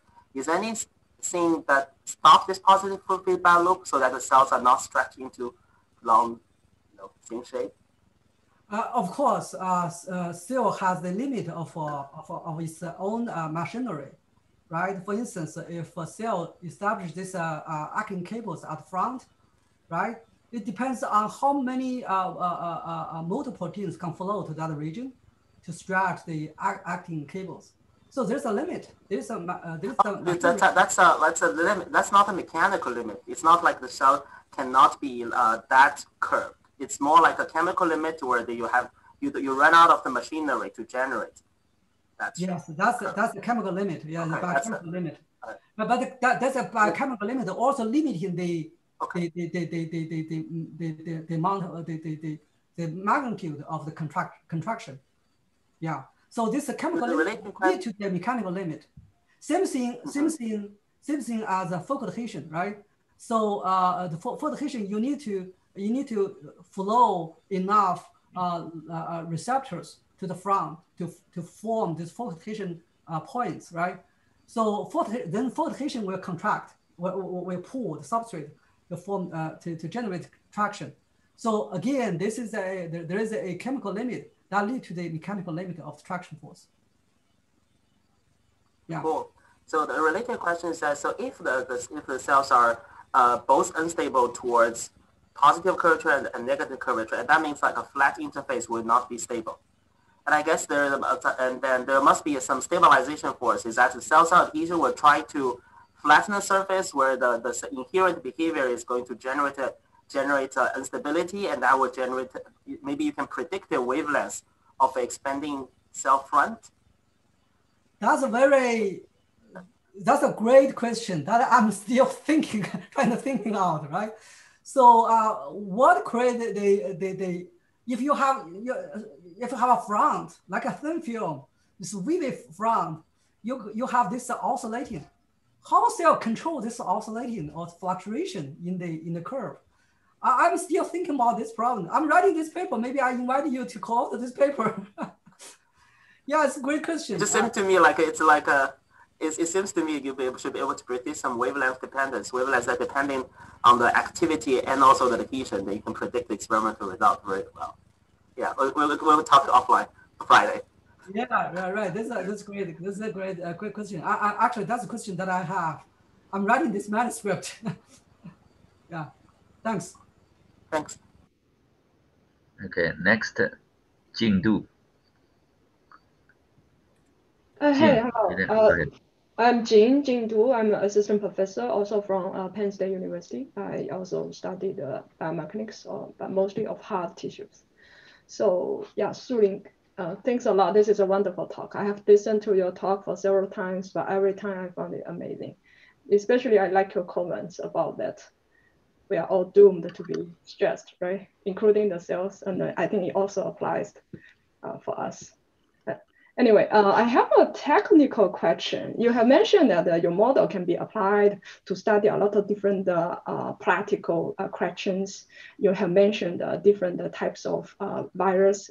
In one of your slides, you even mentioned the COVID-19 virus. And also a lot of different motor parameters, you have studied them. Then how about different types of particles that's trying to go into the cells?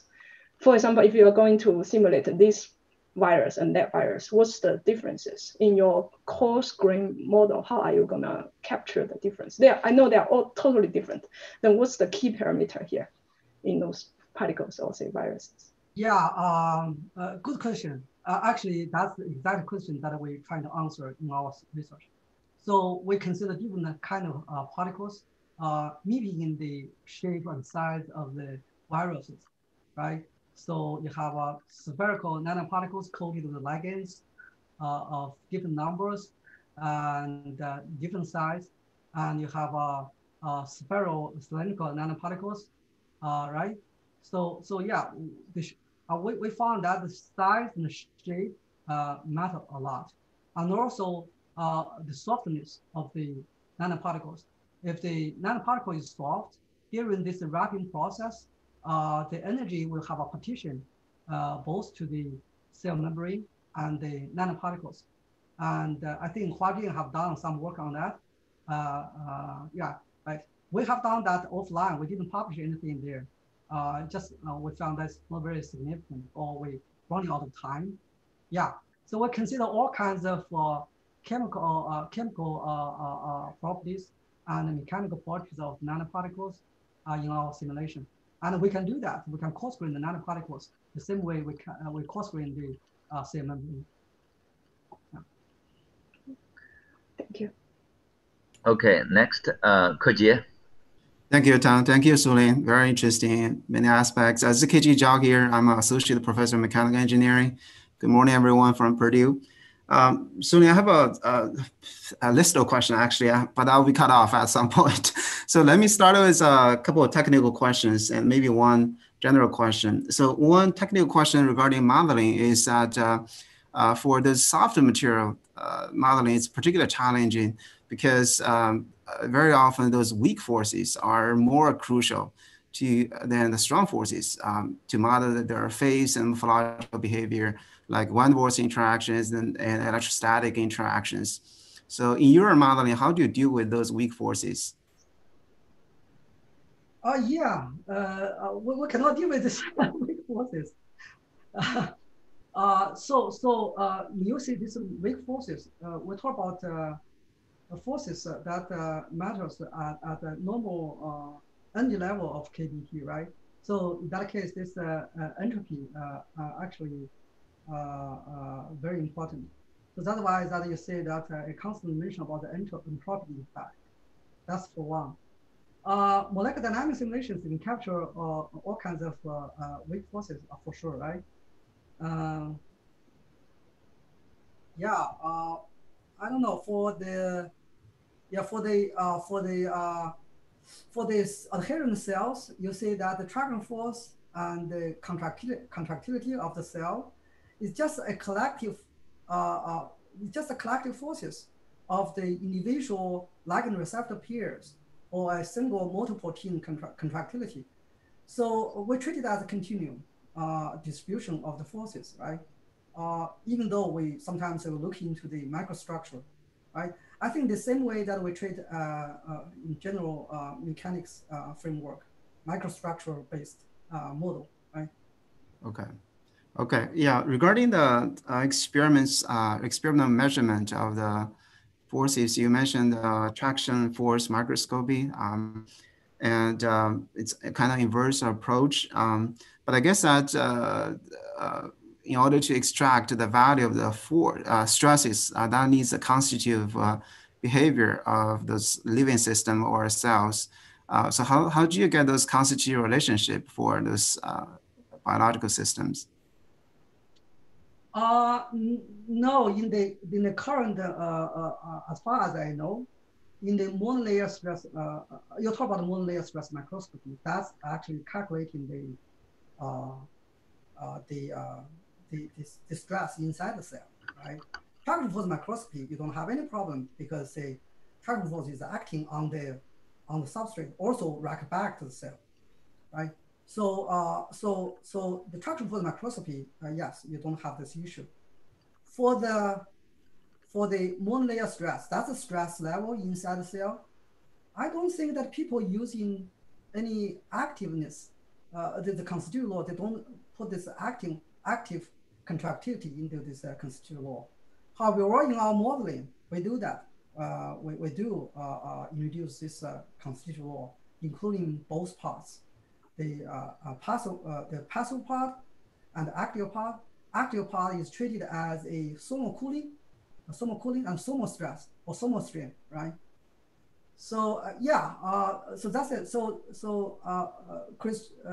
Christian Frank is here. Maybe he can give us a update.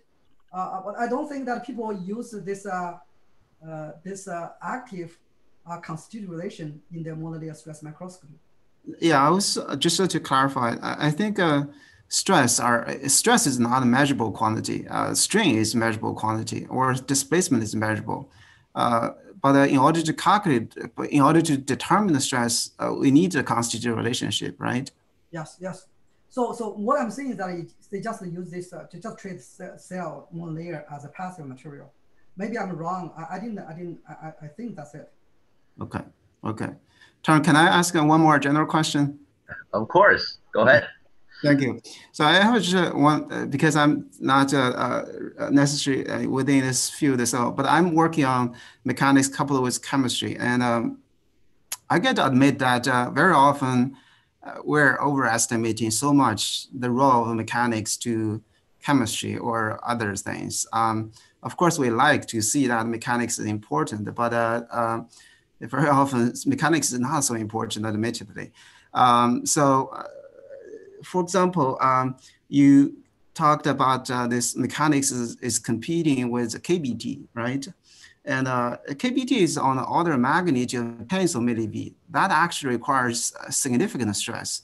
But for those softer matters, very often you show that the stress is only like a Pascal or at most the kilopascal level. How could stress compete with those thermodynamic driving forces?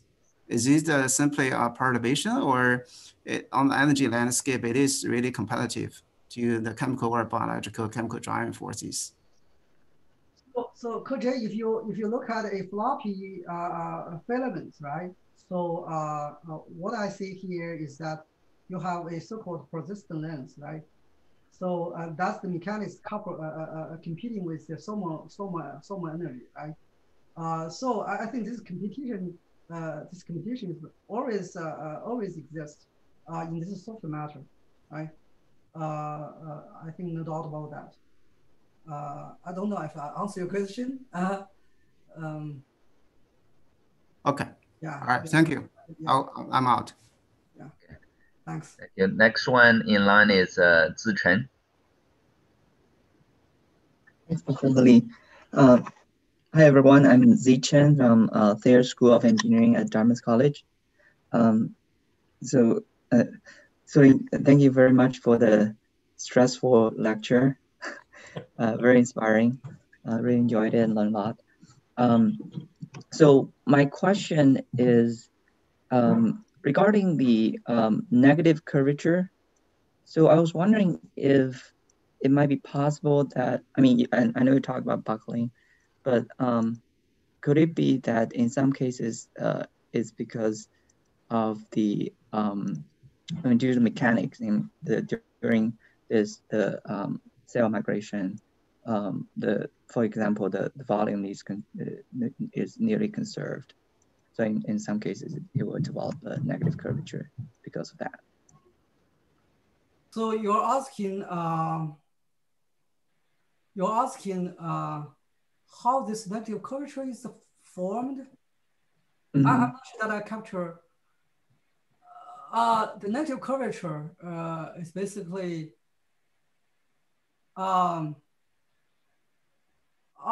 if you have a gap, if I have a circular gap, of course, cell will form this negative curvature at the front, right? For sure. Mm-hmm. Cell doesn't have a choice.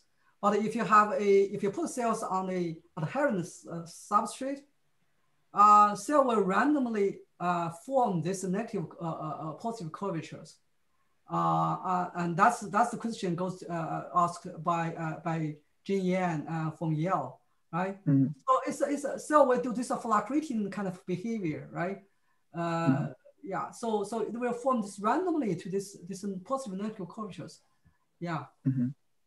So regarding that fluctuation, I wonder if if it could be due to the protrusions like laminipodia, filopodia. Of course, if you have a positive curvature, you have a convex. Of course, it's due to the protrusions, this laminipodia protrusions, right?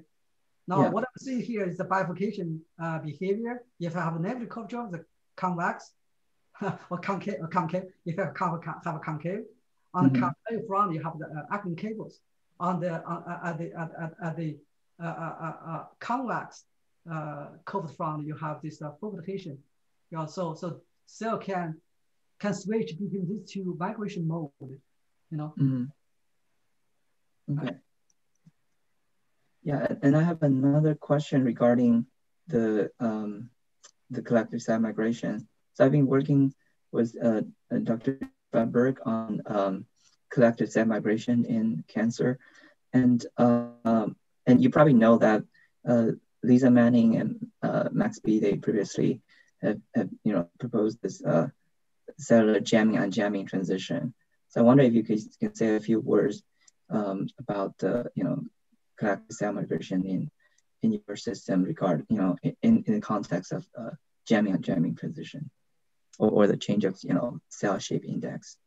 Yeah, we work a little bit on that. It's really a fascinating problem. So so this problem goes to, you say this ants colonize, you have this fish pool, all kind of collective behavior emerge, right?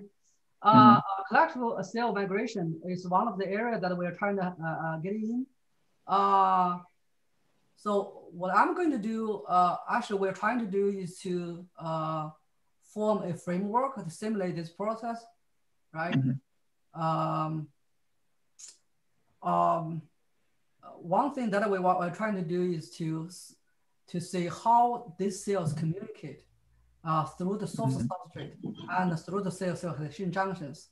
But we have a difficulty to separate them, to decouple them, right? What kind of behavior is due to this cell-cell adhesion junction, this direct physical contact effect, or what kind of behavior is due to this cell-cell communication through the source substrate. So because we consider that cell communication through the cell-cell adhesion junction is more or less a chemical interaction, whereas of course there's a mechanical interaction of course there, right? We think there's more chemical interaction. Cell-cell interaction through the substrate is a purely mechanical interaction. We're trying to decouple them. It's a very difficult problem because the force there is small, right? I didn't have time to talk about this. It's very interesting. We can talk about that. Work together on this problem. It's a very great problem to work with. That would be fascinating. Yeah. Thank you. Thanks. Thank you, Zi, for your questions. Next in line, Yaling, please. Oh, hi. Very nice talk, Sulin. It's very impressive to see a computational person can take such beautiful fluorescent image now. And I'm Yaling Lu from Lehigh University. I have two questions. Either one is that looks like for your cell tissue measurement and your wound healing, you're doing mostly like a two-dimensional consideration or in your model. So my question is that, like cell tissue in body usually in 3D gel or 3D matrix, and also your wound usually it's a deep cut, right? Not a very thin layer. So is any connection with the 3D real case, or what is missing that maybe not important or very important? So Yalin, that's why I don't get much NIH funding, right? I'm just enjoying this model systems, and a lot of people appreciate these model systems. I'm a newcomer to biologists working on this mechanics relevant problem, and the question that you're asking is really, really relevant and important. And again, Christian Frank in Wisconsin, Madison, he can measure this tracking force microscopy in 3D, right, or quad 3D. I think that we can do that. We are learning from Frank, we can do that. And also, yeah, for the wound healing, we just consider the epithelial layer healing, right? Epithelial cell is on the surface, right? So we usually make that argument. Yeah, if the 3D, the wound healing is a very complicated process involving many different kinds of cells coordinating with each other, right? So I don't think that I can get into that complexity. Right? I'm a model guy. I enjoy looking at these model systems. Right? Maybe we can carry out a more complex system later on as we experience with the experiments. Yeah, very good question. Yeah. Okay, my second question is even tougher along the same line. So look, you definitely provide a very good understanding about the problem, right? How the cell work, how it is function. And again, when you submit the same thing to NIH, they always ask you, how does it help for the disease? Have you think about that line as well? Say, wound healing, right? You understand it well. How would you enhance or make the wound healing faster? Because that's always people ask when you talk with the biomedical field. Exactly. That's why I try to expand my collaboration with in this field. So I'm working with my colleague Jane Yang in biomedical engineering to look at the nerve regeneration. Right? It's a very translational transformable research, and I'm working with a bunch of poor people to realize this mechanical targeting, right? What else? I'm also working with Qin Wang on ferroelectrical materials and trying to use these ferroelectrical materials into this biomedical devices. Yeah, I'm trying hard, but I'm not sure that's my interest though. Yeah, if you want to get any NIH funding, you got to do some translational research. No doubt about that. Yeah. Good. Yeah, thanks. Thanks. Okay, thank you for your questions, Yaling. Next in line, Tian. Tian Tang. Yes, I was just unmuting myself. Thank you, Sulin. A beautiful talk, and thanks for sharing with us the in-depth understanding of how cells work. I would like to ask two questions as well, if I may. The first is about your coarse grain modeling. Sorry, I forgot to introduce myself. I'm Tian Tang from University of Alberta in Canada. So my first question is about your coarse grain modeling. So as you go from the all atom scale to coarse grain scale, you have to throw away some molecular details, right? And cell is very complicated. Even the lipids are very complicated. They can have different lengths, different charge, saturation level, et cetera, and the membrane, the cell membrane is again not just lipid and has other things in it. So how do you decide what details you would keep and what details you would have to throw away? So that's my first question. And my second question is, so I'm thinking if a cell is in an environment that is nutrient deficient, so if the cell is hungry, let's say, how does that translate into a stress, a mechanical stress? Okay. Thank you. The second question first.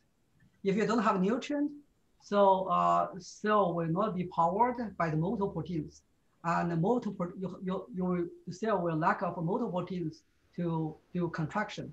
Okay, so cell will not generate stresses, and cell will lose the stress homeostasis, and cell will die. Okay, very small answer. So stress, you have to stay stressed. Cell has to stay stressed. For coarse grain modeling, I think that's just a experience. Right? You always for coarse grain modeling. I learned from Ted Blaschko. For this kind of and also G, right? For coarse grain modeling, yes, you have to throw some details. I have to keep some things to make things happen, right? So so that requires your physical insight into the problem that you're working on, right? So if this problem, for this problem, certain physics aspect you need to keep, you need to impart this physical aspect into your coarse grain model. Otherwise, you throw it away to make the coarse grain model efficient. Also, this is the balance between the computational efficiency and physical soundness. Yeah.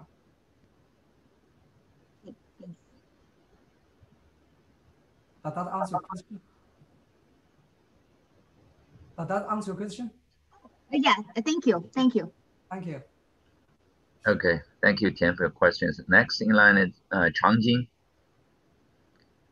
Hi everyone, this is Chen Jin. I'm actually one of the former PhD students from Sulin's group. I'm now an assistant professor in Nanyang Technological University in Singapore. Same as all others, I'm very, it's always impressive to see how Sulin can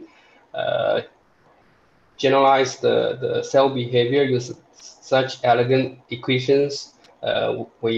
Because I do experiments, I know when you deal with cells, it's always there are always uncertainties and sometimes can be very messy. I actually have one technical question. So in the mechanomarker study where you see the cell colonies which that tends to dissociate into single cells when the stress level reaches a critical level, and that happens when the cell colony is small.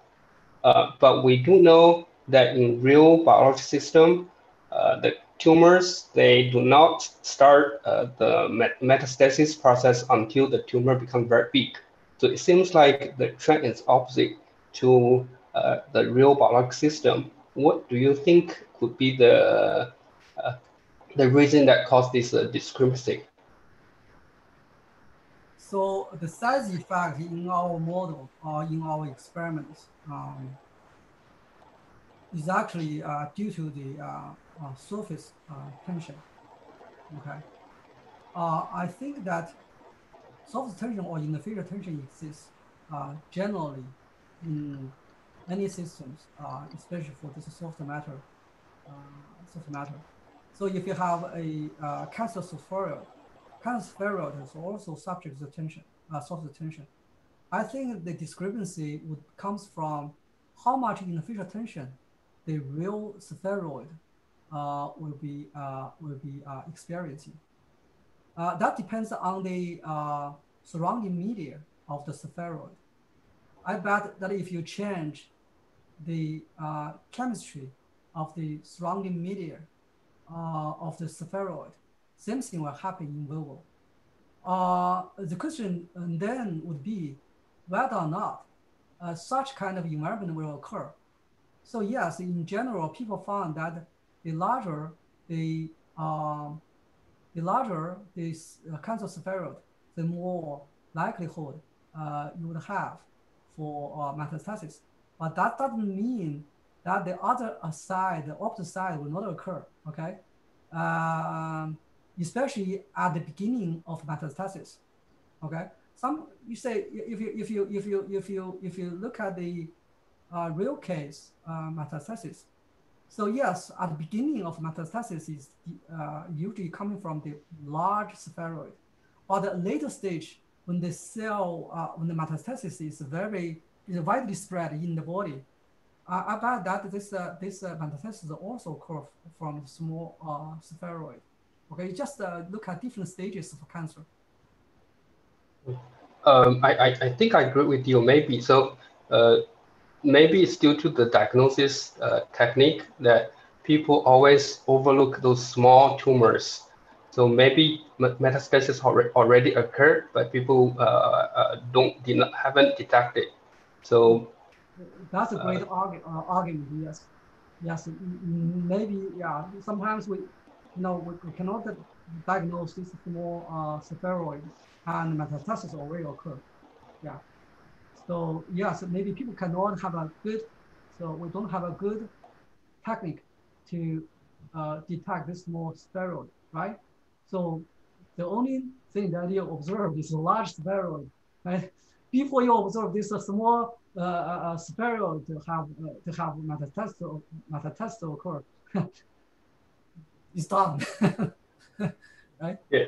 So maybe worth to start a set of experiments using 3D tumor spheroid, something like a better system that can mimic the real tumor better than the 2D system. We have already done that with the same using the same cell type. We observed the same phenomenon. We just didn't report it. Yeah. We did that. Yeah. I just didn't publish it. Yeah, we saw exactly the same stiffness and size dependent metastasis behavior in 3D, culture of these cells in 3D medium. Thank you. Okay, thanks, Changji, for the question. Next, Brian.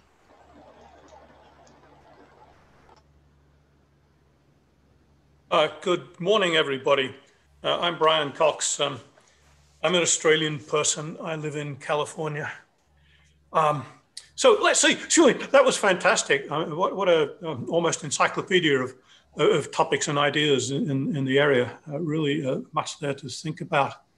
I'm trying to formulate a question. I've got two. I hope I can articulate them in a meaningful way. The first is your observation and some other numbers that the interactions in these cell systems tend to be around about a 40th of an electron volt, somewhere around kT. So that suggests that mechanical forces are going to be subject to pretty severe thermal fluctuations. And related to that, if you do calculations of strain energy rate in moving cell systems, you tend to come up with the result that the rate of change of the strain energy density is orders of magnitude less than the metabolic power of a cell. So once again, it suggests that from the cell's point of view, information it might get through mechanical force is kind of in the noise. That's question number one is, I suppose, whether when you do, for example, calculations of differential cell adhesion and look at aggregation as you did with your vesicles at the beginning of your talk, do you have concern about the possibility that those adhesive forces are too small to sustain a signal among your vesicles or amongst cells? Yeah, Brad, this is a very good question. That's actually a question that we always ask. So, yes, an individual force, like a ligand receptor pair, this kind of forces are very small. But cells can assemble infrastructure and make a collective things happen. So if you look at the cell adhesion, so cell adhesion point, the adhesion point is actually comprised of many such ligand receptor pairs to form a plaque, right? So yes, maybe individual ligand receptor interaction forces is small, or the adhesion is small, but collectively it's not small, right? Same thing for nanoparticle cell membrane interaction. It's essentially the same. When you code a bunch of ligands on the nanoparticle surface, and that ligands will collectively interact with the receptors. However, I do agree that when the receptor bind with the ligands, there are a lot of random noise there. It just, cell exercise is almost a random motion to make this happen. But once it's click, it forms a huge, large area to supply enough adhesion force. And that's why entropy play a role there. That's why we have an argument about this adhesion strength is entropically driven or beyond, besides this enthalpic effect. Yeah, very good question. Yeah, so thank you. I enjoyed that answer. And I think it leads to the second question, if I understand the answer correctly. So I think what you just described is that you have a system where you might have some receptors which would suggest to a cell that it might take an action, and the cell constructs cytoskeletal networks, for example, in response to that, that more or less set in concrete the stimulus it just received from a variation in surface energy that it has detected. So it's stabilizing the system by taking action, if I understand what you said. So that leads to question number 2. So the cells are active and they have a nucleus in them, which in many ways you could think of as a thinking entity. It can make decisions and change the chemistry of the interior of the cell and invoke all kinds of actions within the cell, almost without limit. So here's the next question. Do you see a way of prescribing what an active cell force will be, for example, given some chemical or mechanical stimulus on the cell? Or are we, at least at the moment, effectively limited to regarding the active forces the cell generates as something that we are going to assign by what amounts to a curve fit to the observations of some experiment on the cell? Yeah, these forces, these force patterns are really beautifully kind of, the pattern is some have some regularities, but there are a lot of noise there. That's the nature of soft matter or living systems. So I guess you're asking whether or not we can do a core fitting for that. Well, it's pretty hard. We can only get the trend as I show you here. When we measure the traction force, we see that the traction force decays exponentially from the periphery to the center on a monolayer, from monolayer. So actually, we're trying to core fitting that. So I think the best core fitting is to do machine learning. So we produce a lot of this kind of images experimentally and simulation-wise. So this beautiful patterns in traction force microscopy, traction force profile and monolayer stress profile. So I'm asking my students work together to work out a machine learning algorithm to predict the trend or the map without actually going to the simulation. So that's what we're trying to do. Hopefully, like a month or later, we can get some results. Again, we'll share with you. Yeah, traditional core fitting doesn't work well. Yeah, okay, thank you. I think I understand what you're saying. Thank you.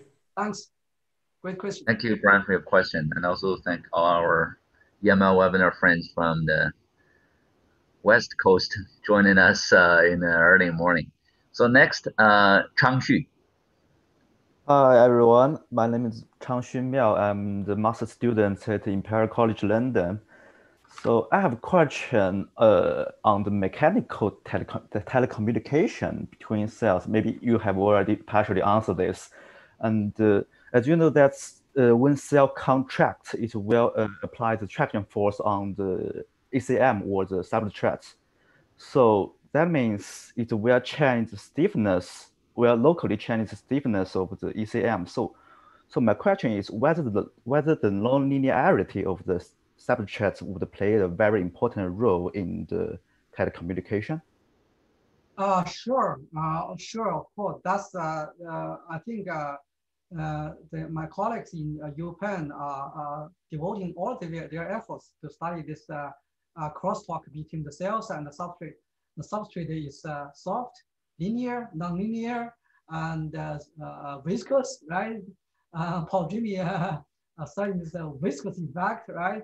They even consider this the time scales of cell fluctuation and time scales of the substrate. All the things matters. Yeah, all the things matter.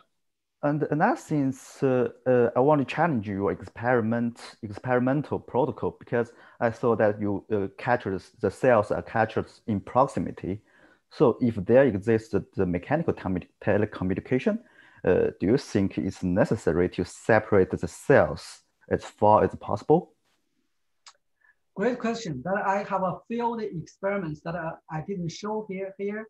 I have a postdoc, not postdoc, I have my former graduate student working on this problem very intensively, trying to understand how cell-cell communication, how cell-cell communicate through the soft substrate, slowly through the substrate.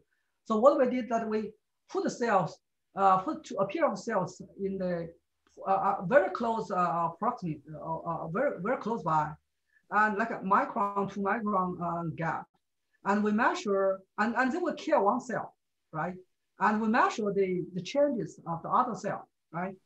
We couldn't find it. That makes, that's why I say this measuring these tiny forces, this communication is very, very challenging. So still ongoing that I will work on this for like 4 years, and we didn't get any results. Okay, this is what, so when you work on the cell mechanics, when you deal with these tiny forces, the things that you don't always get this result that you wanted.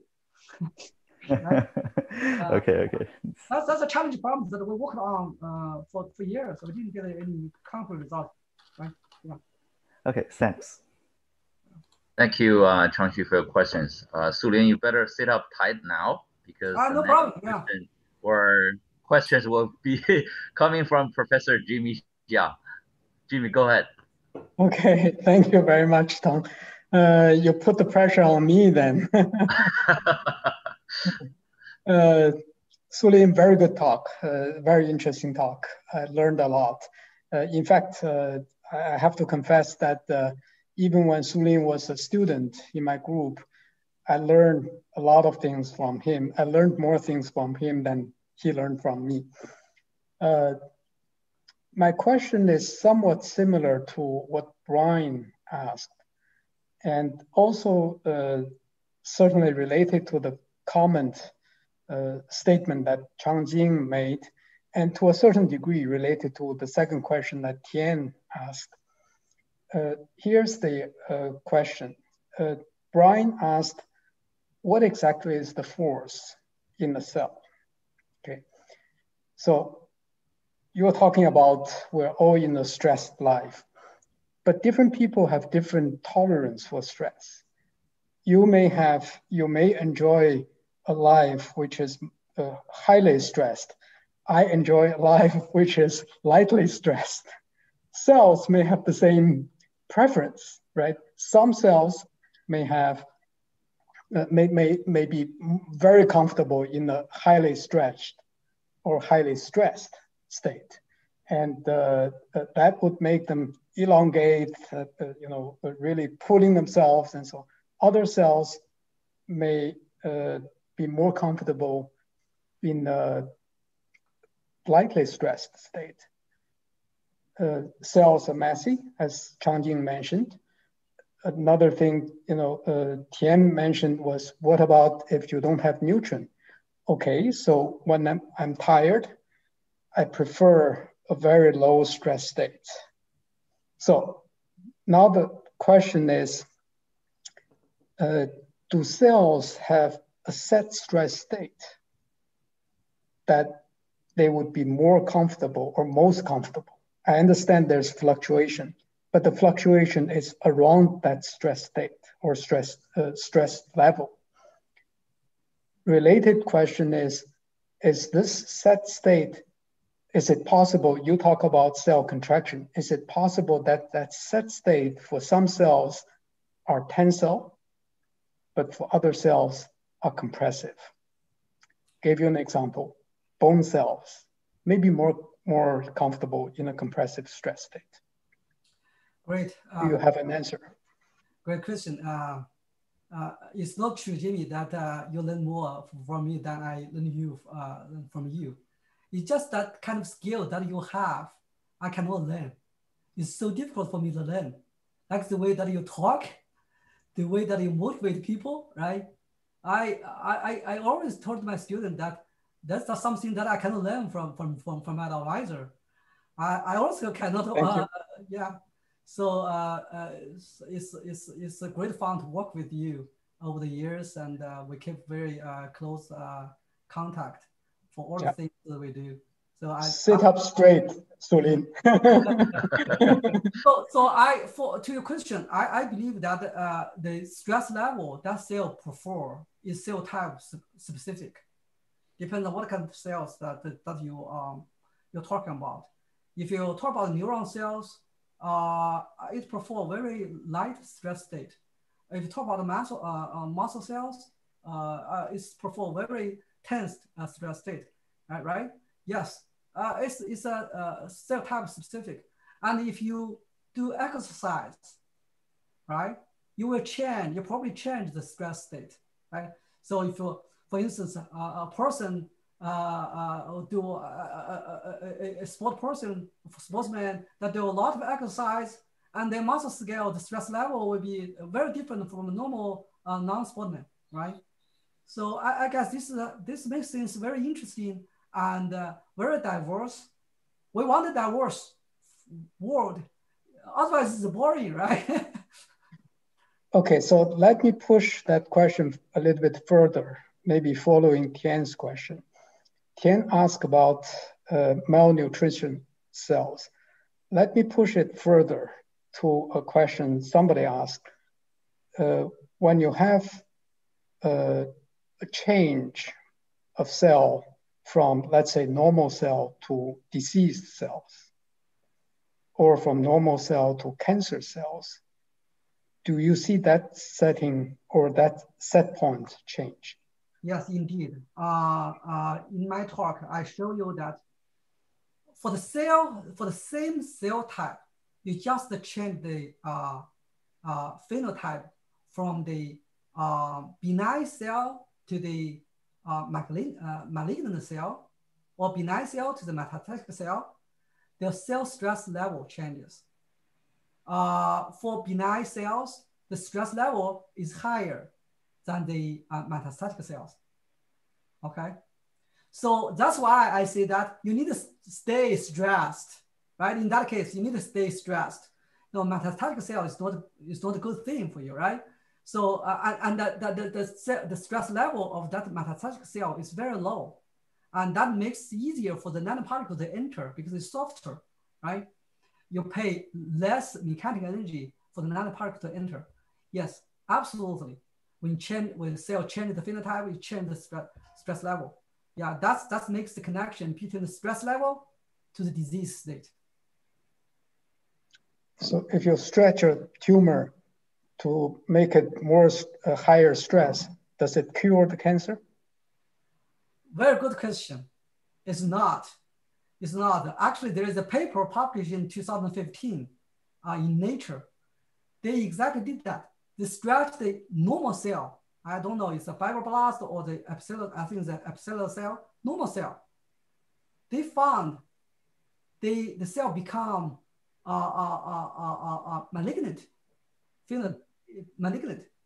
just by stretching the cell, normal cell, healthy cells. So by changing the stress level, it goes from benign to malignant phenotype. So yes, stress play a very important role in governing this phenotype of the disease. Interesting. Send me a copy of that paper. Yeah. Thank you very much, Sulin. Yeah, I think that's the paper that blocks our findings to the Nature physics. Yeah, because they already found that kind of phenomena. Kind of in vivo. Thank you, Jimmy, for your questions. And also, I'm in full agreement with Sulin that Jimmy, you are too humble. I'm always amazed at how effectively and gracefully you can handle and deal with the stress or the stressed situations. Not only that, but also that for people who talk to you, try to seek help from you, that ease their stress level. And there's a lot we can learn from you in the years to come. Thank you. Next, Jiaqi. Hi, everyone. My name is Jiaqi Wang. I'm a postdoc in Westlake University, and I'm working with Dr. Wenbin Li right now. So actually, I have two questions about the coarse-grained molecular dynamics. The first one is, in the coarse-grained molecular dynamics, I saw the visco shape transformation. So what are the dominant mechanisms for this kind of shape transformation?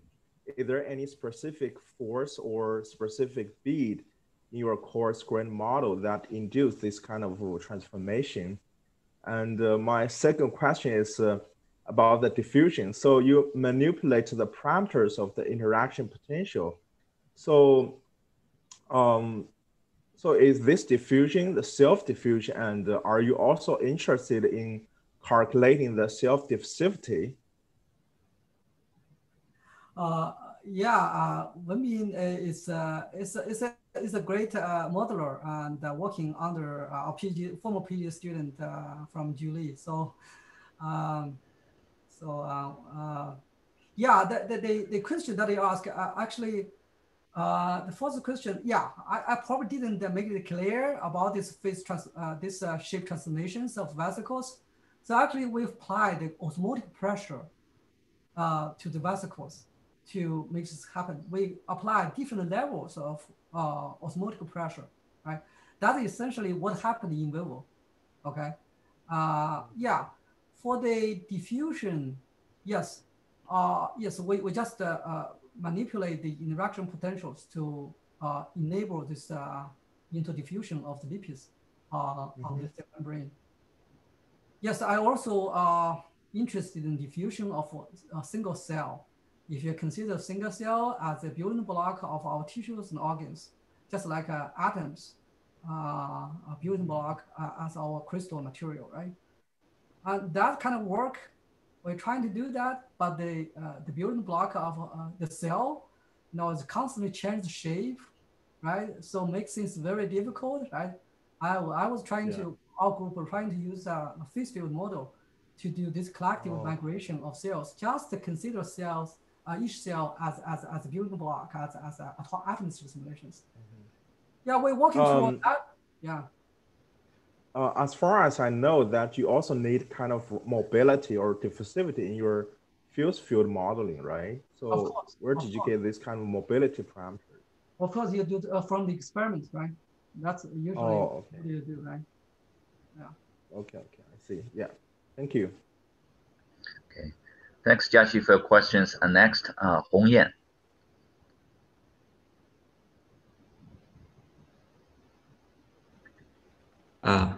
Hi, everybody. Sulin, thank you. I mean, this is a great talk, and I just want to say, first of all, I'm a former PhD student of Sulin. Now I'm an associate professor at the Southern University of Science and Technology in Shenzhen. So what I want to say is, I think I learned a lot, not only the biomechanics and thermodynamics and these from Sulin, but also now I realize I learned a lot about how to, you know, lead a research group, how to advise students, and so I really appreciate that. One more thing I want to say is the cell mechanics, you know, mechanics of living cells are such a complex subject, very complicated. And Sulin still have this courage and enthusiasm, you know, to do it. And I myself also be encouraged by that. And I think, you know, I can study cell mechanics, such a, you know, complicated subject, then I can study anything else. So I started some new research directions. And so today, you know, hearing about the long journey, like starting from 2008, where I joined the group and started working on the vesicles, and now I see, you know, Dr. Zhang have, you know, made a great progress and you know, along this journey, and I would say that is very impressive. And I do have a specific technical question. So the last projects, the wood healing projects that are going to be published in PNAS, when the hole, the wood is very big, it will not close as you demonstrated in the experiments. Is that because so I didn't get the exact idea, like, you know, why when it's very big, it does not close. Can you explain a little bit more? So Hong Yan is my first PhD student, absolutely talented, and he spent 3 years with me, and that's it. Got a PhD and published a whole lot of papers, and later on become a postdoc in Huajian's group. Huajian usually don't accept many postdocs, right? So I feel that Hong Yan from solid mechanics training is better than me. So to answer your question, and this is really how it close, because say in the front you have the actin cable to pull the cell inward to bridge the gap, right? If the actin cable is small, so kappa, the curvature is large, so kappa gamma become larger, the contraction is larger, right?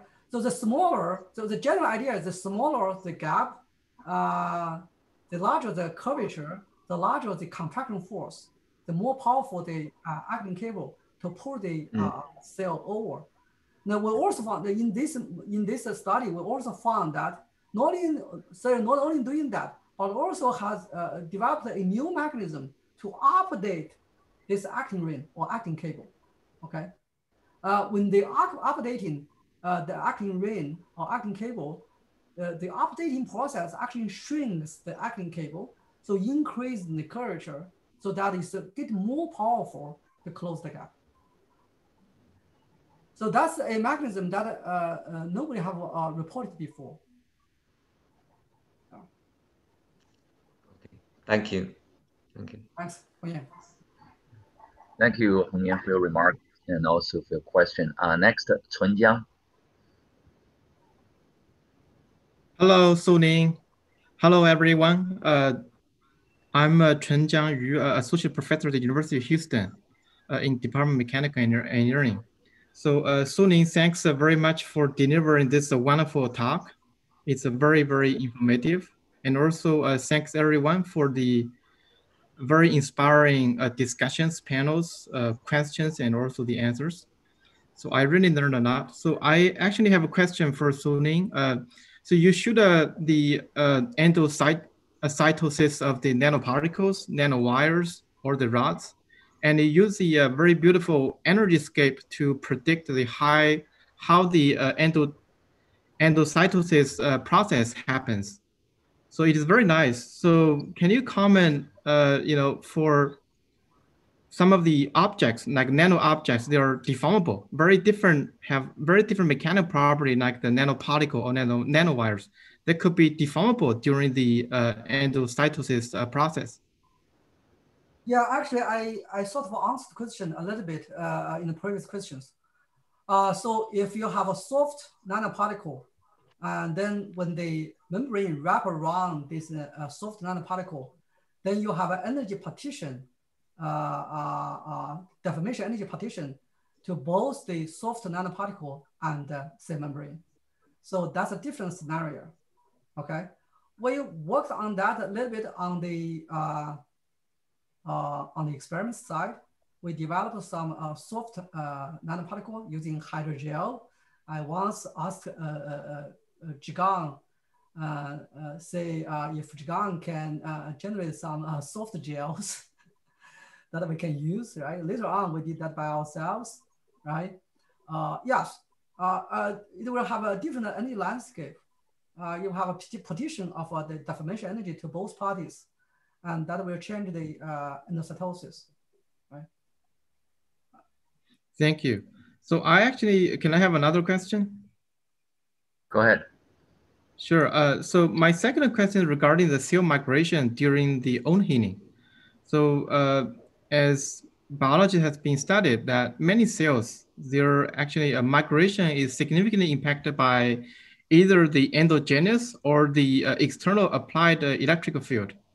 So have you ever considered to include such or those electrical fields into the migration process for like a own gap closure? Let's say not yet, not yet. As I said, that cell communicate using multilingual languages, right? Communicate with different languages, yes. electrical signal is something that cell also respond and react. Yes, so people also consider light, light signals, and cell can recognize, comprehend these signals as well. Introducing the electrical signal is, of course, very important, very interesting subject. We haven't done that in our group. I think other groups started doing that. What already done that? Yes. Thank you. Okay, thank you, Chen Yang, for your questions. Next, Zhigang. Hey, Zhigang Suo from Harvard. Sulin, fantastic talk. Really, really happy to see you blossom in this spectacular way. All right. So as you talk, I haven't really looked at these problems myself. But I try to relate what you're talking to things I know about.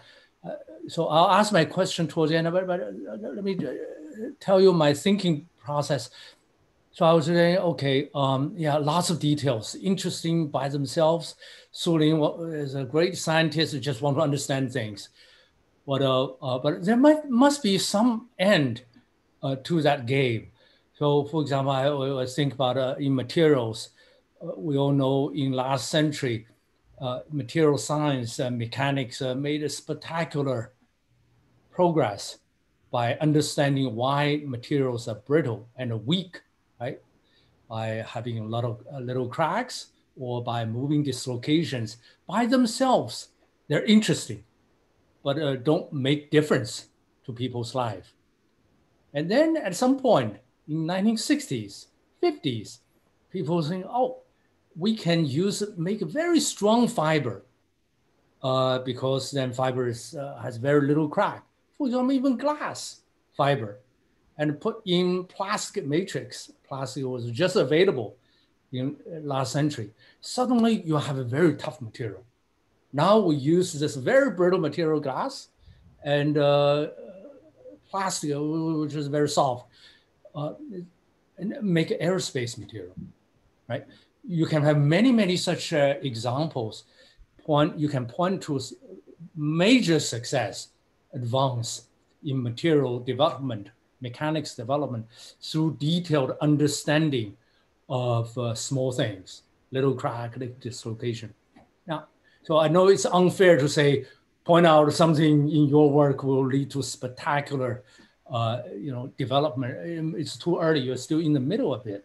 But molecular mechanobiology has been a while, right? There must be some important success you can point to. Can you give us one or two, maybe just one example that through clear understanding of mechanics, the role of mechanics at a cellular level actually lead to something big that normal people can appreciate? So next time I explain to my students, oh, we need to work on this because X. What is that X? That's a very good question. That's a very tough question. Not necessarily from your own work, because you have been in the field long time, right? Yeah, I know that a lot of people work in this area.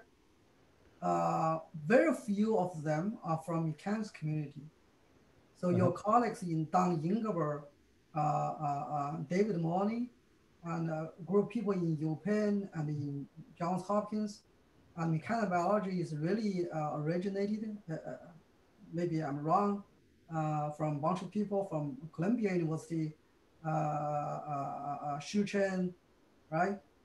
So the macroscopic biomechanics, of course, there are a lot of applications, like a pacemaker, like heart pumps.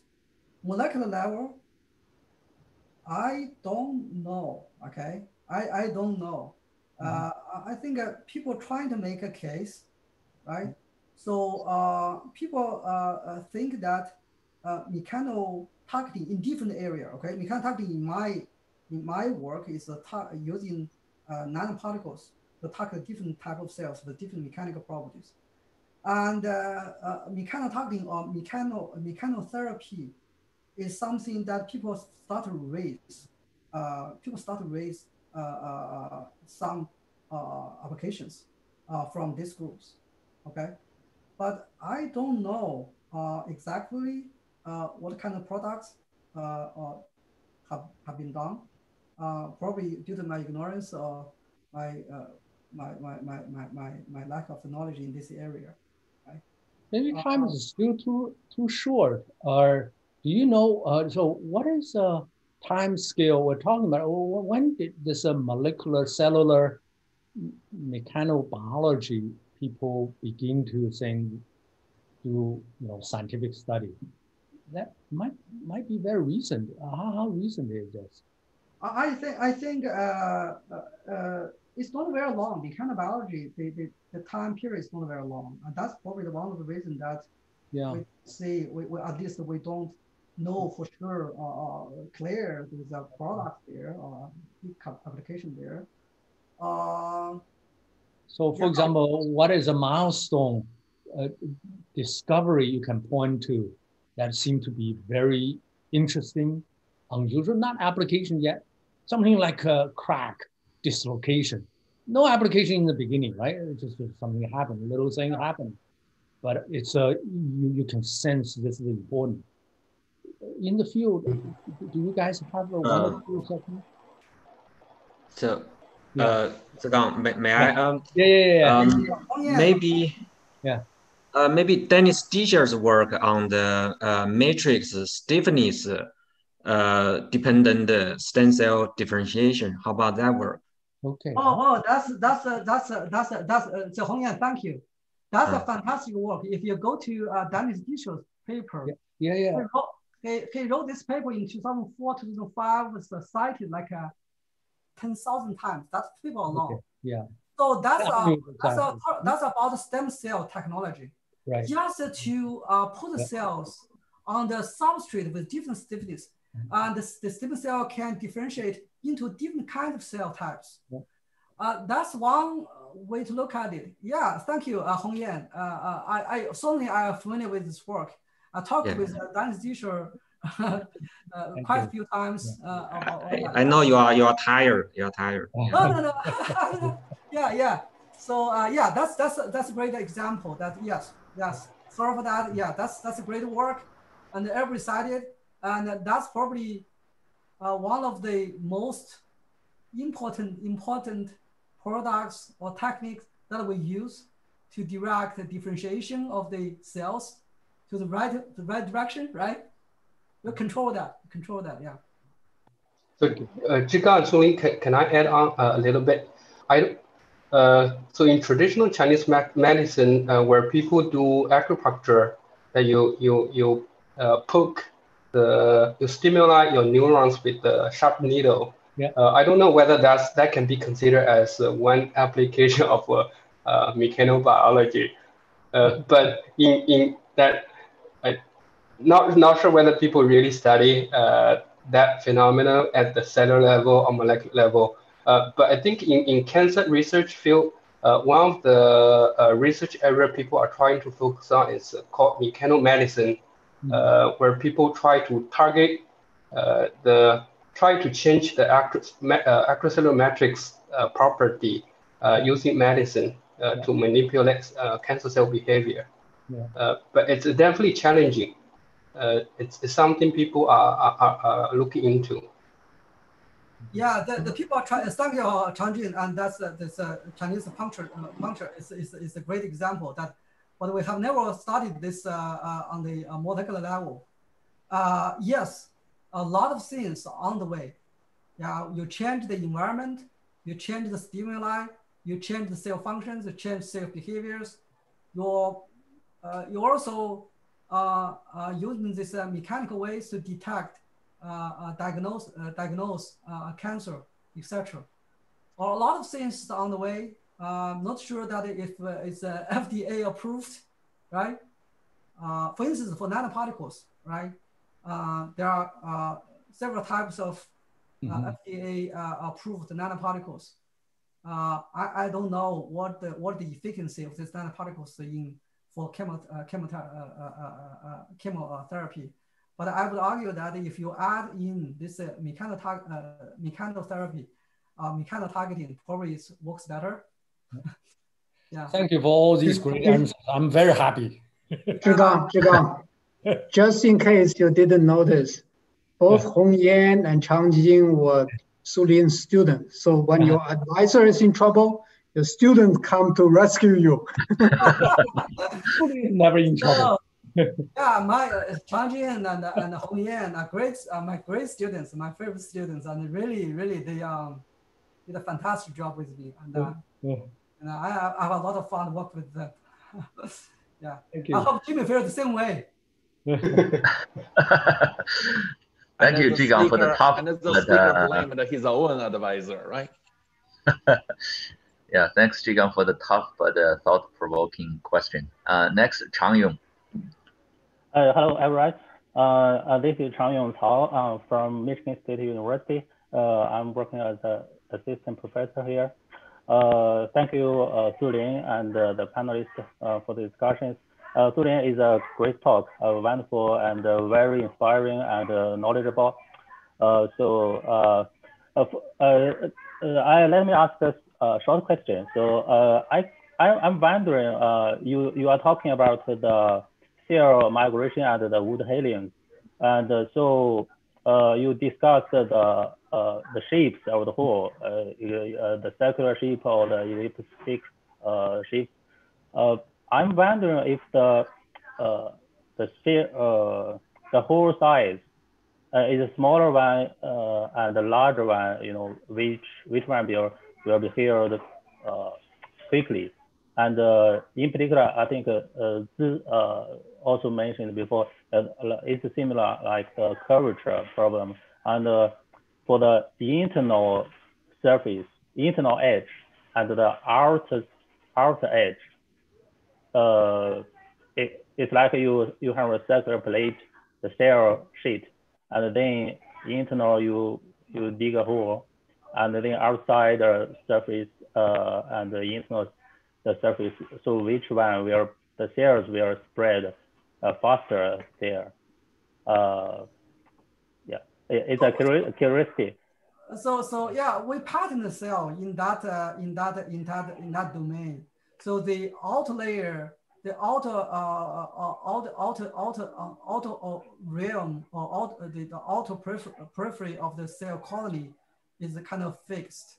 Okay, so outside this domain, you don't have adhesives, and cell will not expand further. Okay, now we leave a hole, we leave a gap in between and inside, and trying to observe how cell invade this gap. Yeah.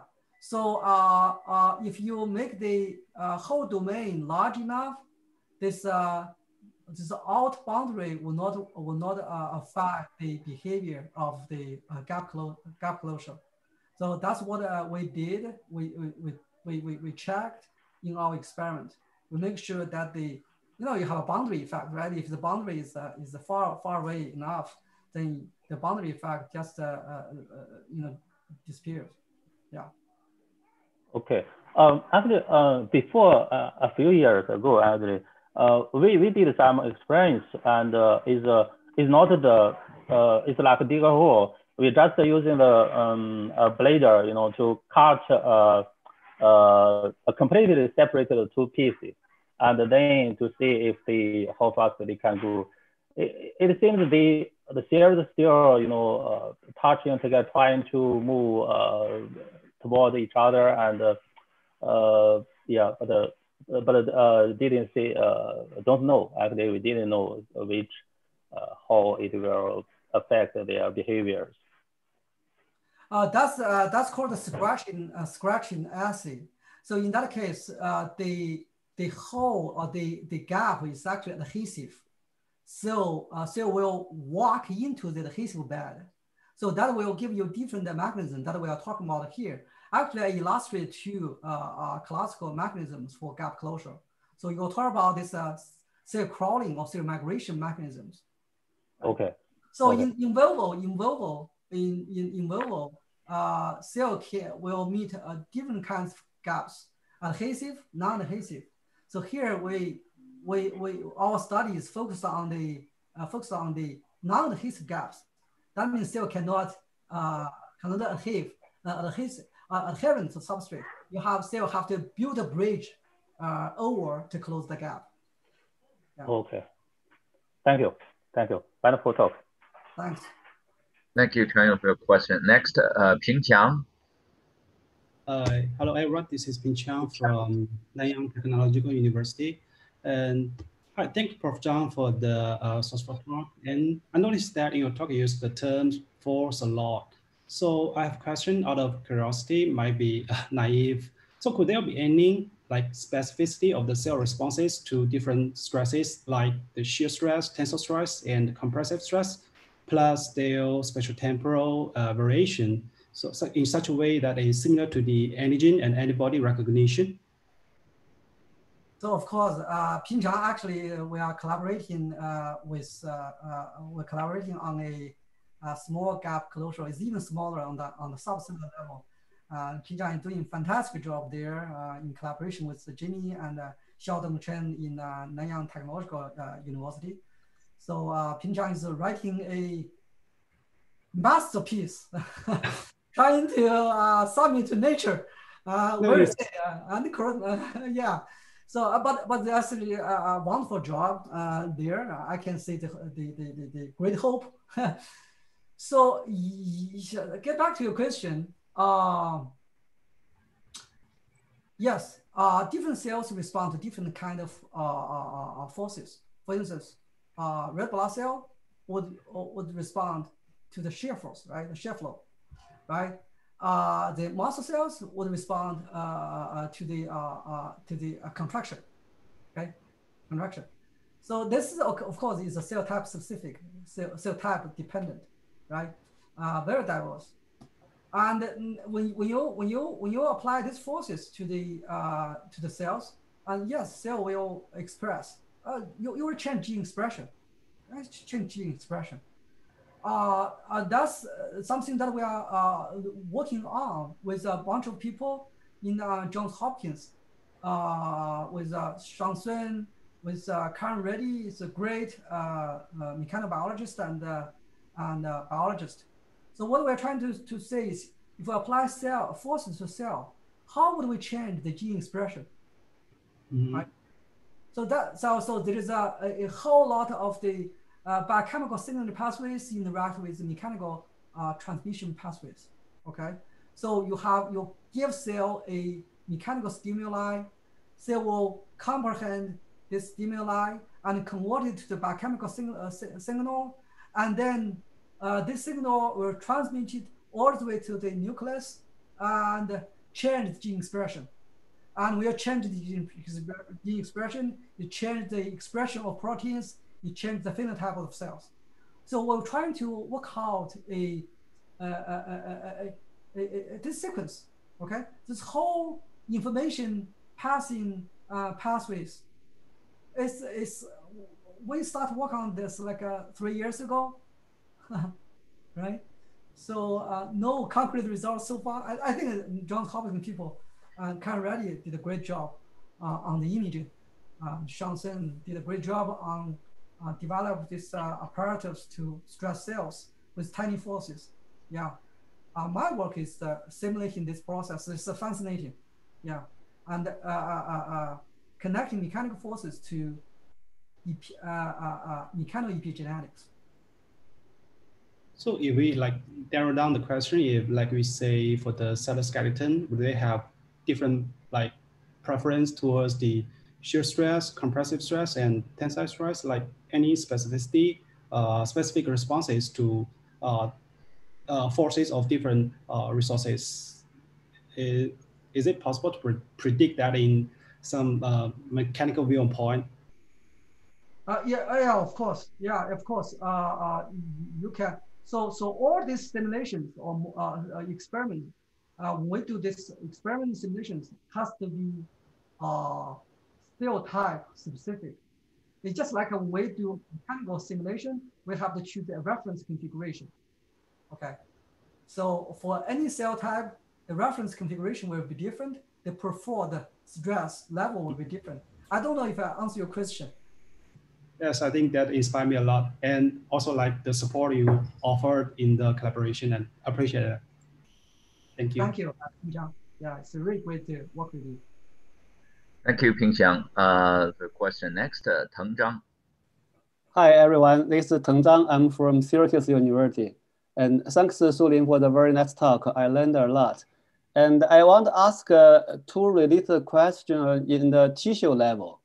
And we know that many of our tissue organs are gradient material, like the skin, we have multi-layer, and also bone and cartilage. So I suspect that this gradient structure is also some like a response of the stress at the tissue and organ level. So my first question is how can we connect the stress response at the cell level and couple with the like environmental eventually lead to like gradient like a tissue organ. And a related question is now some people in the like engineering field and trying to use this mechanics to train engineering material.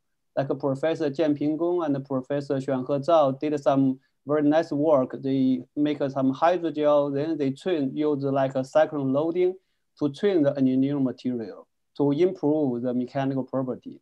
So the following question is, now if you understand that it's a cell response, is it possible you design some artificial cell and embedded this artificial cell in the like engineering material?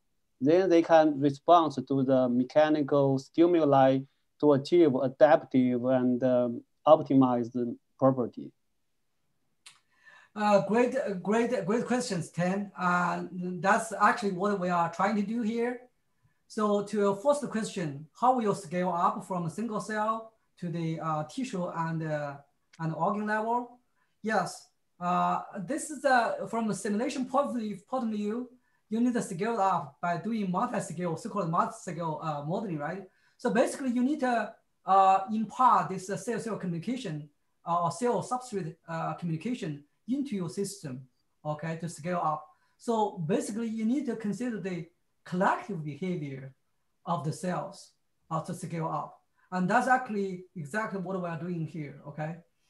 That makes all kinds of communication skills or methods that still implement very important.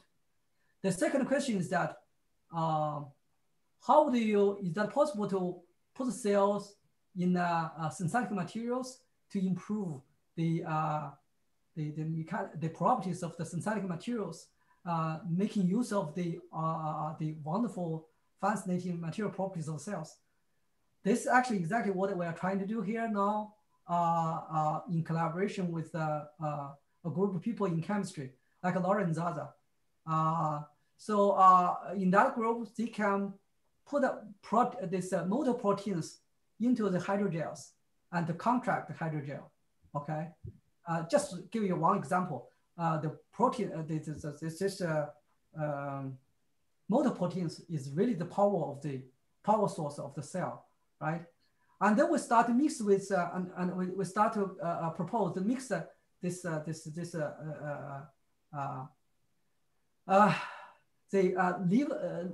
living cells with some non-living cells together, right?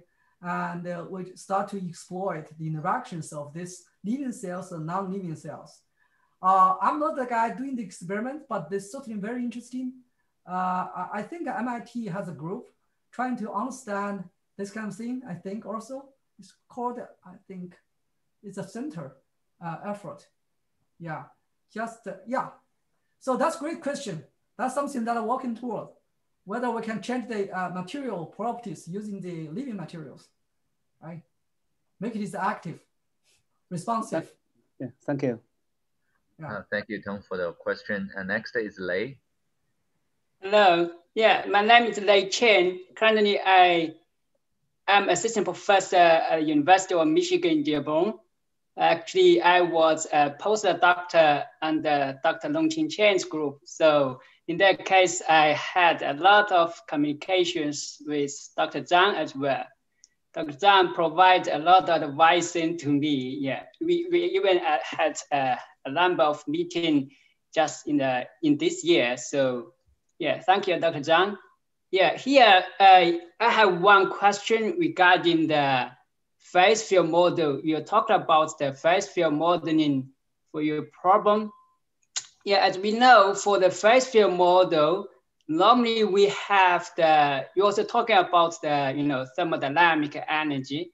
For the phase field model, normally we have to formulate, for example, the chemical energy, even electrical energy, also the mechanical energy.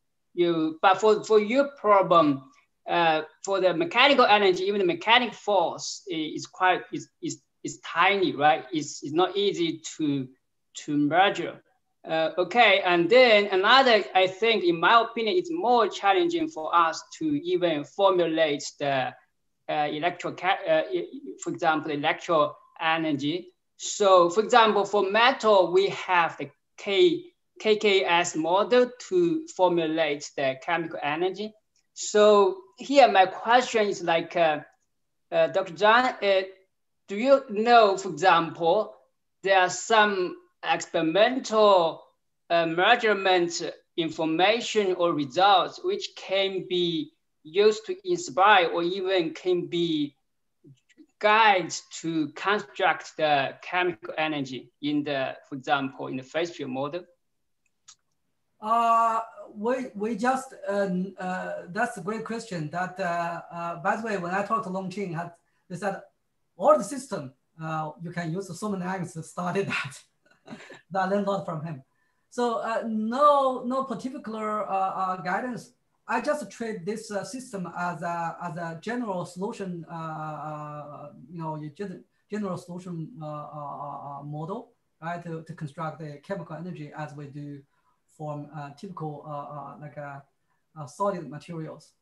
It's a solution, right? A solution. So this ideal solution model or non-ideal solution model from thermodynamics works quite well. The question is that how would they get these numbers? Yeah, that requires experiments, and we strive to collaborate with the biologists to get these parameters in our simulations. Yeah, but maybe it's a very long process. It's not easy. It's challenging. Yeah. Yeah, yes. This parameters is always very difficult to get, and sometimes you have to make it up and say if your results matches with experimental results, and that's one way to do that. Yeah. Okay, thank you. Okay, thank you. Next, Hui Yang. Hello, everyone.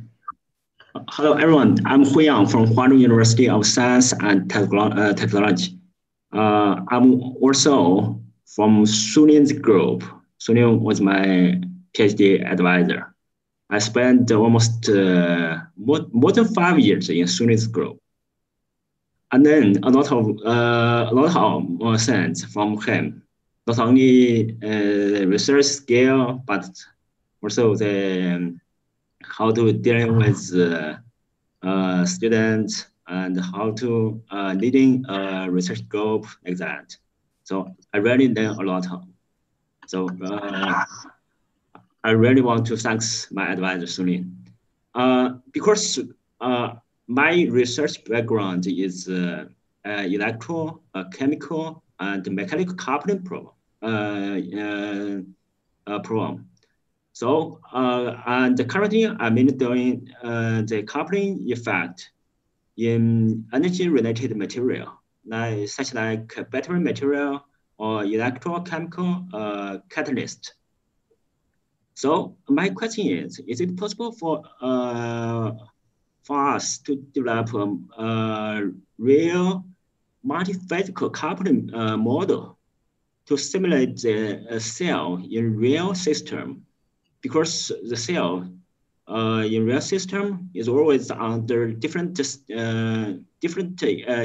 external stimuli, such as stress, stress, electric signal, or magnetic field like that. So is it possible to develop a model to dealing with all of the driving force? Yeah, you know that a lot of people actually, usually I give talks on electrochemistry coupled with mechanics. So I don't give a lot of talks on the biology. To me, that these two systems are very similar. It's messy, right? It's messy. It's very challenging. You have to know chemistry, a little bit of chemistry, a little bit electrical. You know, it's a multi-physical problem. Yes, of course. Actually, I learned a lot from the research that we do together from mechanics in electrochemistry. So I actually borrow a lot of concepts from the electrochemistry to biochemistry. Okay, so that's why I think that I can do both, a little bit of both, because there's so much difference to me. Okay, you have a highly irreversible process going on for both processes, right? You have diffusion, you have temperature, you have some conduction, you have mechanical processes there, right? They're really similar. So if you can do that in electrochemistry, you can also do that in biochemistry. It's just a matter of what kind of length scale you want to do, what kind of time scale you want to cover, right? So yes, we're working toward that, you know, in a similar way that we do on electrochemistry. Yeah, Hui is really fantastic at working on this electrochemical stuff. So worked out a lot of interesting problems. I feel like that if I talk about electrochemistry, it's like probably not. It's probably no, yeah, it's probably very interesting as well. No. Thanks, Dora. Thanks. Thank you, Hui, for your question. Next, Yao Zhang. Hello, everyone. I'm Yao Zhang. I'm the former PhD student of Sulin, and currently I'm a postdoc at the Center for Lignocellulose Formation and Structure at Penn State University. And it's really amazing to review our long journey in biomechanics. And I stayed in Sulin's group for more than 5 years. And at the first 2 years, I was only working on modeling. And from third year, I began to working on the cell mechanics experiments. And I don't have any background about experiments about cell. And we start these experiments in our collaborations lab in the biomedical department. It's really amazing. And I think I really appreciate those motivate us to working on the new area.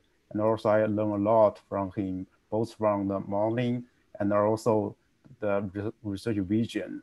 And I have questions is that, you know, that we are from the mechanics community and we are more focused on the role of mechanics and also it's science related. If you are from the biomedical engineering, you are more focused on the translational science, and the struggle for us that we focus on the mechanics, the raw mechanics. Sometimes it's difficult to get the funding from NIH. If you are from the biomedical community, it's much easier to get funding because we targeting different problem. My question is that if we are from the mechanical community, what kind of research topic should we work on? What's the balance between this science and also the translational studies? Yeah, Yao, so I think I will owe Yao something. So Yao was the first author for these two PNAS papers on malaria, and also co-authored another PNAS paper that just get accepted. He's now working with the Dan Cosgrove and also with me on the plant cell wall. So we just sent out a paper to Science. It's getting reviewed. I did send out reviews, so that's a good sign. So so y'all did that this metastatic paper. It was sent out to Nature Physics for reviewed for 2 years. I think that if that paper get accepted, then the situation will be a little bit different for y'all, right? But I think that y'all is doing a fantastic job both on the modeling side and the experimental side. So you're asking a very tough question that I'm facing, right? So I've also always asked my question, the same question that you asked. Should I chase the money? Not chase the money, right? Or you work on something that you're interested. I think that's a very tough decision that only Zhigang can find that. Zhigang actually made this balance. Maybe Zhigang doesn't need to find, yes, I think that the best way to do that is through collaboration. So you still keep the core interest of your research, and then you collaborate with your with these people doing translational research, and by doing so, I think that start working. I think in my experience, for instance, I'm working with Dan. He can bring a lot of resources from DOE. I working with people from biomedical engineering like Jay Yang. He's working on this very translational research on nerve regeneration, wound healing. By doing so, you keep yourself in the realm of your interest, while extend to the other research field.